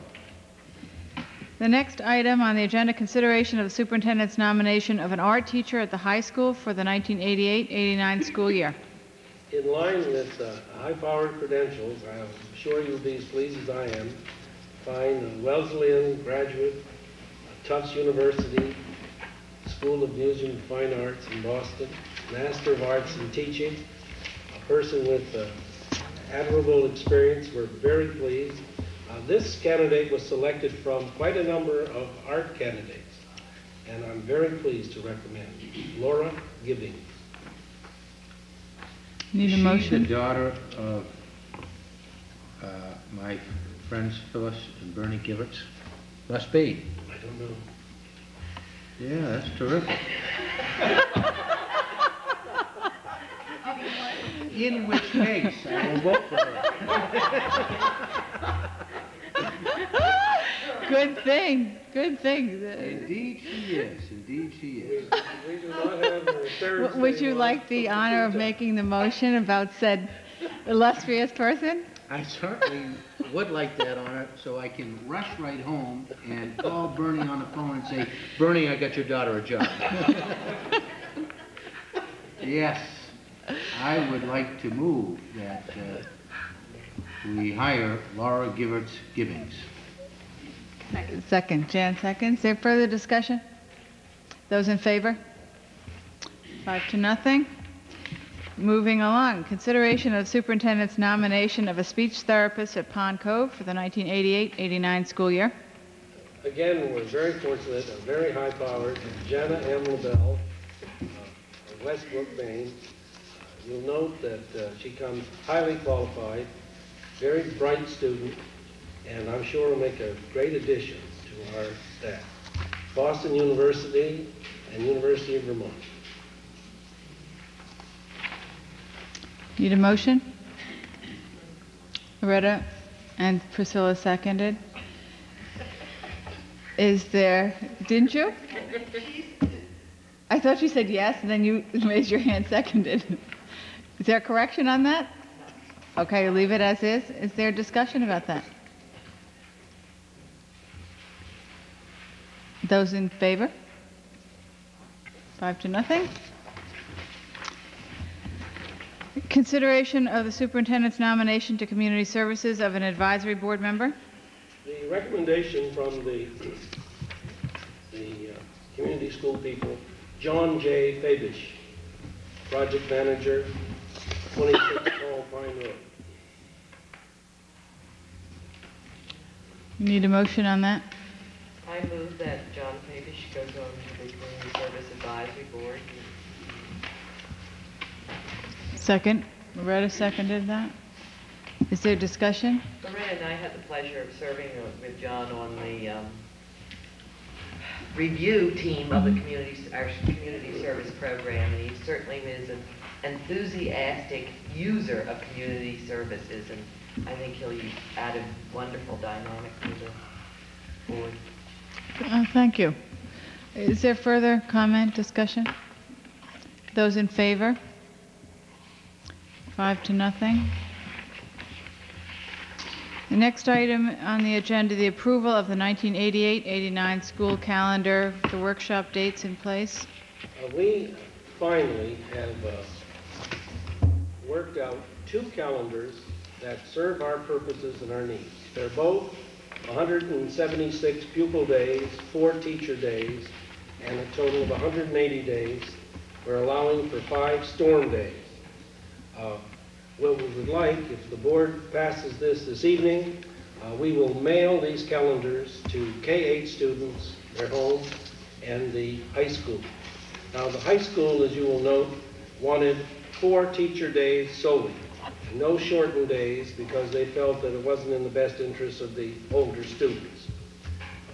So I'm presenting these, I'm recommending these as the official school calendar, which would hopefully be mailed the first week in July to each home, and published, of course, in the paper and everywhere we can place it. Is there a discussion about the school calendars, Loretta? Daryl, can you tell me why the pupil attendance days have dropped from 180 days to 176 days? They haven't. We've always had 176 days or 175, which is the minimum. We listed 180 days, and then if we didn't have the snow days, we would come to the board and close school on the 176th day. We've always had 176 days. That's not the way it's been presented in the past. It's been presented as 180 days with 5 storm days. Now we have 176 days with 5 storm days. And last year we had 176 days and 5 storm days. We go 176. Then we count backwards. But in the past, you're right, we presented 180. We said 180 student days and 5 storm days, but always closed school on 176. Now, 3 years ago, we came to the board and said, 176th day is Tuesday. The board said, fine, we closed schools. Last year, we closed schools on 176. And this year, it's 176 as well. We've counted that a dozen times. Now, prior to that, I don't know how they presented it or what they had. We have Rick in the... But I can find no record where the students went 180 days. It's always been 175, 176. And 1 year, unfortunately, the kindergarten were less than 175.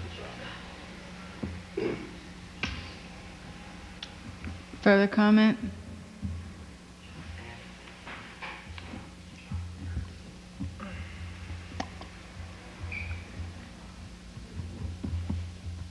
Are you ready to vote on the school calendar as has been presented? I I have one question. Have the teachers, for example, at the middle school, you are sure that they want this number of workshop days? Yes, I've asked Steve. Now, I'm not sure that a number of them, I don't think if you took a vote it would be 100%. I've met with those people twice. But I met with the teacher representatives who are extremely well represented last Thursday night for other reasons, and this came up again. And they felt that grade level meetings and their department meetings, they could benefit a great deal from it, the people that were there from the middle school. I would like to comment. I think there are an awful lot of workshop days. At the same time, I think that with our new halftime curriculum coordinator, with the new principals that we have coming on board, that I really expect, and I'm sure, that these workshop days can be put to excellent, productive use in terms of upgrading and improving the curriculum that we have to offer. And I think if we use our time very, very well, and I expect we will, I think it will be a real benefit to the education of students. Is there a further comment about the school calendars? Then I need a motion to approve the calendars as proposed by the superintendent. I move that we accept the calendar as proposed by the superintendent. Is there a second? Priscilla seconds. Further discussion? Those in favor? 5-0. And the next item on the agenda, the approval of the funded grants for 1988-89. These are grants that need board approval. The number one is the $10,542 Chapter 2 allocation. And the number two, if I may, Madam Chairman, take a vote together, is a creative computer grant written by Warren Wilkinson, Elizabeth Barton, and Ted DeMille for $3,995 called Creative Computers. And a lot of people are very excited about this. What is that allocation for? Project they wrote, Marty Watts. No, not the grant. Chapter 2. Chapter 2. What's that? Equipment. What? This is Chapter 2 money, and we apply this to equipment. You know, like buying film, projectors, overheads, that kind of thing. Boy. Last year... $6.79 a student. Right. Not much, is it? Not very much. It's gone down considerably. Could you comment very briefly on what the creative use of computers in the elementary school project grant is all about? I mean, it seems funny to me, since we decided in our budget process that K through 3 was not the priority place to put computers. It seems funny that we're investigating creative use of computers in elementary school. Not that I'm totally opposed to it, but I'm wondering what it's all about. All I can tell you is that these are incentive grants that the teachers apply for through the state. And they're judged by a judge team, team of people.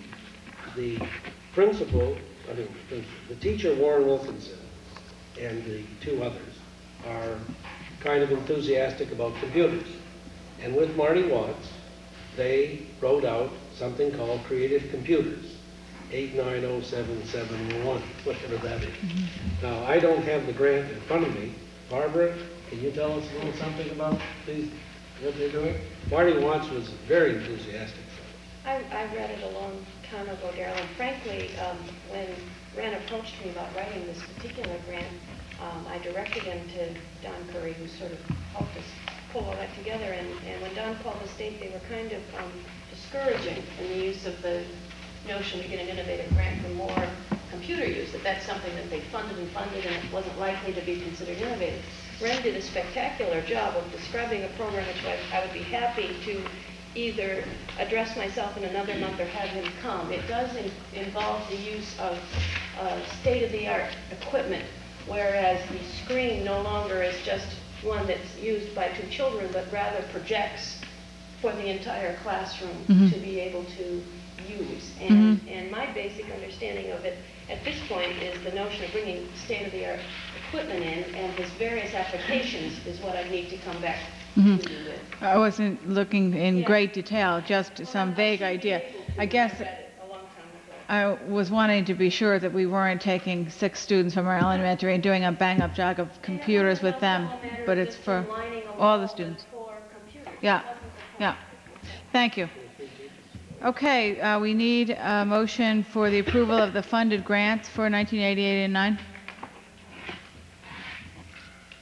I move that we approve the funded grants for 1988, 1989. Loretta seconds. Further discussion? Those in favor? 5-0.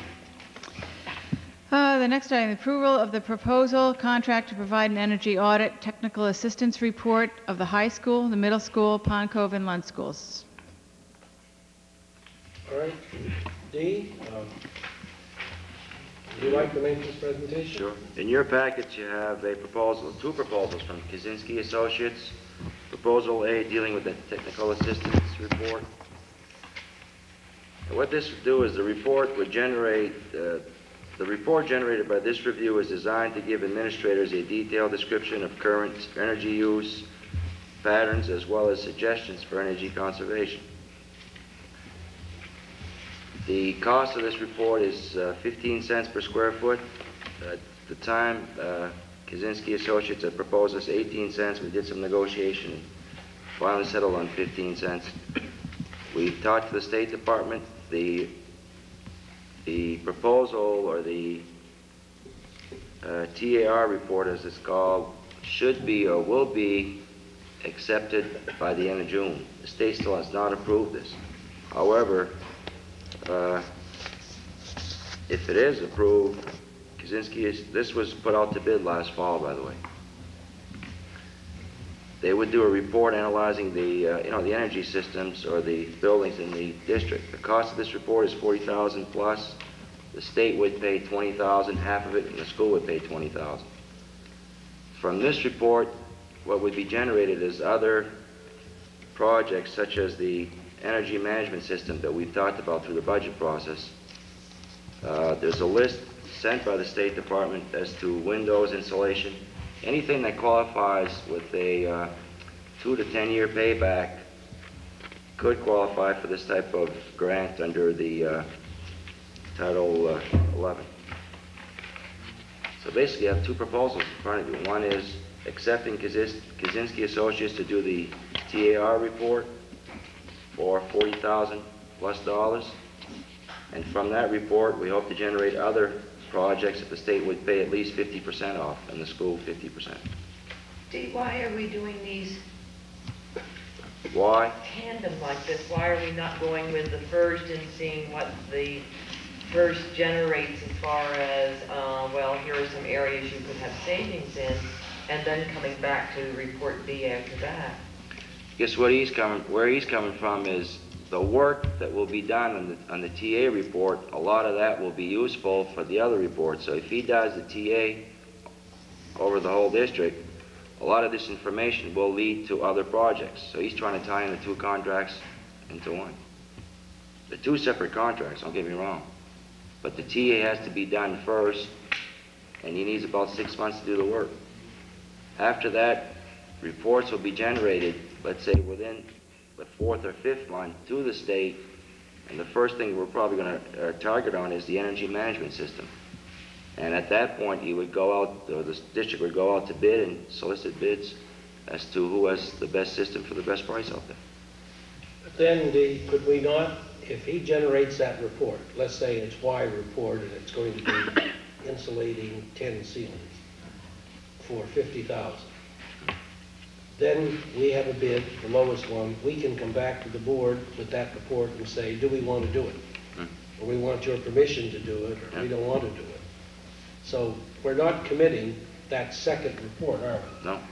The board is only committing right now $20,000 Correct. 20 from the state to do the TA, whatever that is. And it would take a hard look at the entire thing. I would hope that if we do it, we would only do those things that have a payback of 2 to 5 years, you know, for certain. So then therefore you're asking us to vote on Report A only, not on Report B contract. I would prefer if you would accept both, but it's up to you people. But like Darrell says, if you accept proposal B, we're really not tying anything until the board approves us to go into that second stage. If they come back and they say that we need an energy management system, this will be up to you people that we go out and solicit bids and do whatever we have to install that system and decide what the payback is going to be, how many years. And also, and I suspect, Priscilla, that if they do B, they're doing B. In other words, if they do B and do 3 projects, this firm will have done the work for the projects. And if we do it, then they would get 50% and the state pays 50%. We would pay 50%. Are you with me? In other words, if they do all the legwork, and then another firm came in and took their material and wrote the project, it wouldn't be worthwhile for them. I think all they're asking here, and correct me, Dean, if I'm wrong, they want to do A, and they want to take the parts of A to do B. And we won't do B until we recommend it to you and say it's worthwhile, and you agree. Is that not correct? that's right. The data found in A will be to supplement B. Constitutes B. So as they do the work, I suspect they'll be doing the B projects at the same time. They would go to the state. If they're approved, then we'd have board approval and bidding.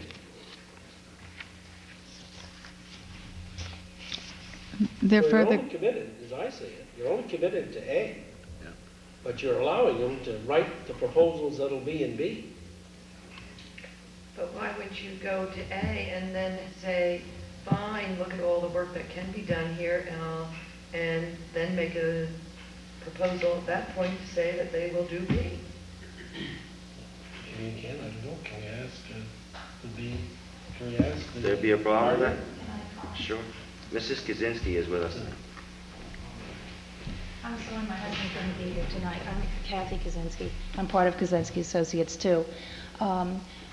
If I can maybe try to clarify this, the reason that the 2 projects are put together at the 15-cent per square foot rate is that when Jack goes in and gathers data for Part A, he can also gather data for Part B, and that way he can hold your costs down in that phase of it. And another reason for putting the things together is that it would allow you to get your money back a year earlier than if he did the 2 projects separately. So that if something comes through and it's recommended for this phase, then your money would come through as a result of that phase. This phase ends somewhere around November or December. The money is not approved, or the projects are not approved until the following April or May. Then you get the go-ahead to implement them. If you separated these, you would then have to wait until, let's see, we're talking about April, May of '89. You would then have to wait until April, May of '90. The likelihood of your projects increasing in price is part of the structure. If I've answered your questions, Thank you. If you could, rephrase, or I'll try. Are there further questions or comments? Well, I guess then it's assumed that whatever is found in A, that you go ahead and you put in for grant money, which we're going to pay the other half of, but we really haven't had a chance to say, we don't want to do that project, but you've already put in for it, and we're already getting state money. Well, basically, you will review the report before it goes in, so you will know exactly what's sent to the state. And the projects that are delineated are going to be ones that make sense for the physical plan of the school. Okay, then I still don't understand why it has to be tied into. Because then we can hold the price. And also, you will get your money. In other words, your projects would be put in for April of '89. You would get approval in '89, rather than, I mean, for instance, if you identify good projects and they go through in this current cycle, which goes into the state and the federal government in November, then those projects which are approved and which you elect to go ahead with can then be approved in April of '89, rather than waiting for this to be done again, and it would have to go into the next cycle. So if I may, if, for example, you did 3 B projects, and it went in, and 2 of them were approved, and the board came to the board and said, there are 2 that are approved, the board could still say, we don't want to do it. That's right. It probably would not be to your advantage to say not do them, because... But the board could. Right. And the reason that the projects would not be funded would not be because they weren't good projects. It would be because the pool of money from which these projects are funded would not be adequate to fund all those approvable projects that are submitted in that cycle. See, Cape Elizabeth isn't the only institution that would be going in for funding. Priscilla, what do you see as the disadvantage of approving them together? I guess I'm totally confused on the issue. I find you're still committing yourselves to something that, I mean, I don't understand why the timing is such that if you're still going to have approval on it, why you can't have approval on it again at... You can have approval on it, but you would have to wait to the next year. And then there may be a little bit of risk in not getting funding. Again, because there may be, you know, not enough money in the pool. And something else I might mention, if you present 4 projects, let's say, and one project has a 9.5-year payback, and that because of the money in the pool not being great enough, they're not funding the projects that have that long a payback. You can then hold on to that project because you've had all the data gathered, and it's an approvable project if there's enough money. You can submit it the next year. So if you have your projects online, 3 of them are approved, you'd like to do the 4th one, but it doesn't get funded, then you just put it in the following year, and it perhaps will get funded then. It's basically to your advantage to do this way. And Jack's been doing this for 8 years now. And I think we figured out he's gotten over somewhere between $450,000 and $500,000 in, you know, in matching funds for various institutions. And he's worked primarily with small institutions. Let me ask another question, Priscilla, this might help. If we pass both, if the board passes both this evening, the only commitment money-wise is $20,000, isn't it? I think so, yes. Yes, because that's what the price of the, yeah, right. So the commitment is $20,000 any way you cut it. So there's no chance that the state won't match funds, the other 20? I will say that there's only one chance, and that is if we do not come up with one fundable project. And that is very, oh, I'm sorry. Oh, okay. Oh, I'm sorry. I didn't realize you were here. Came through. Money's already... You have the $20,000 from the state.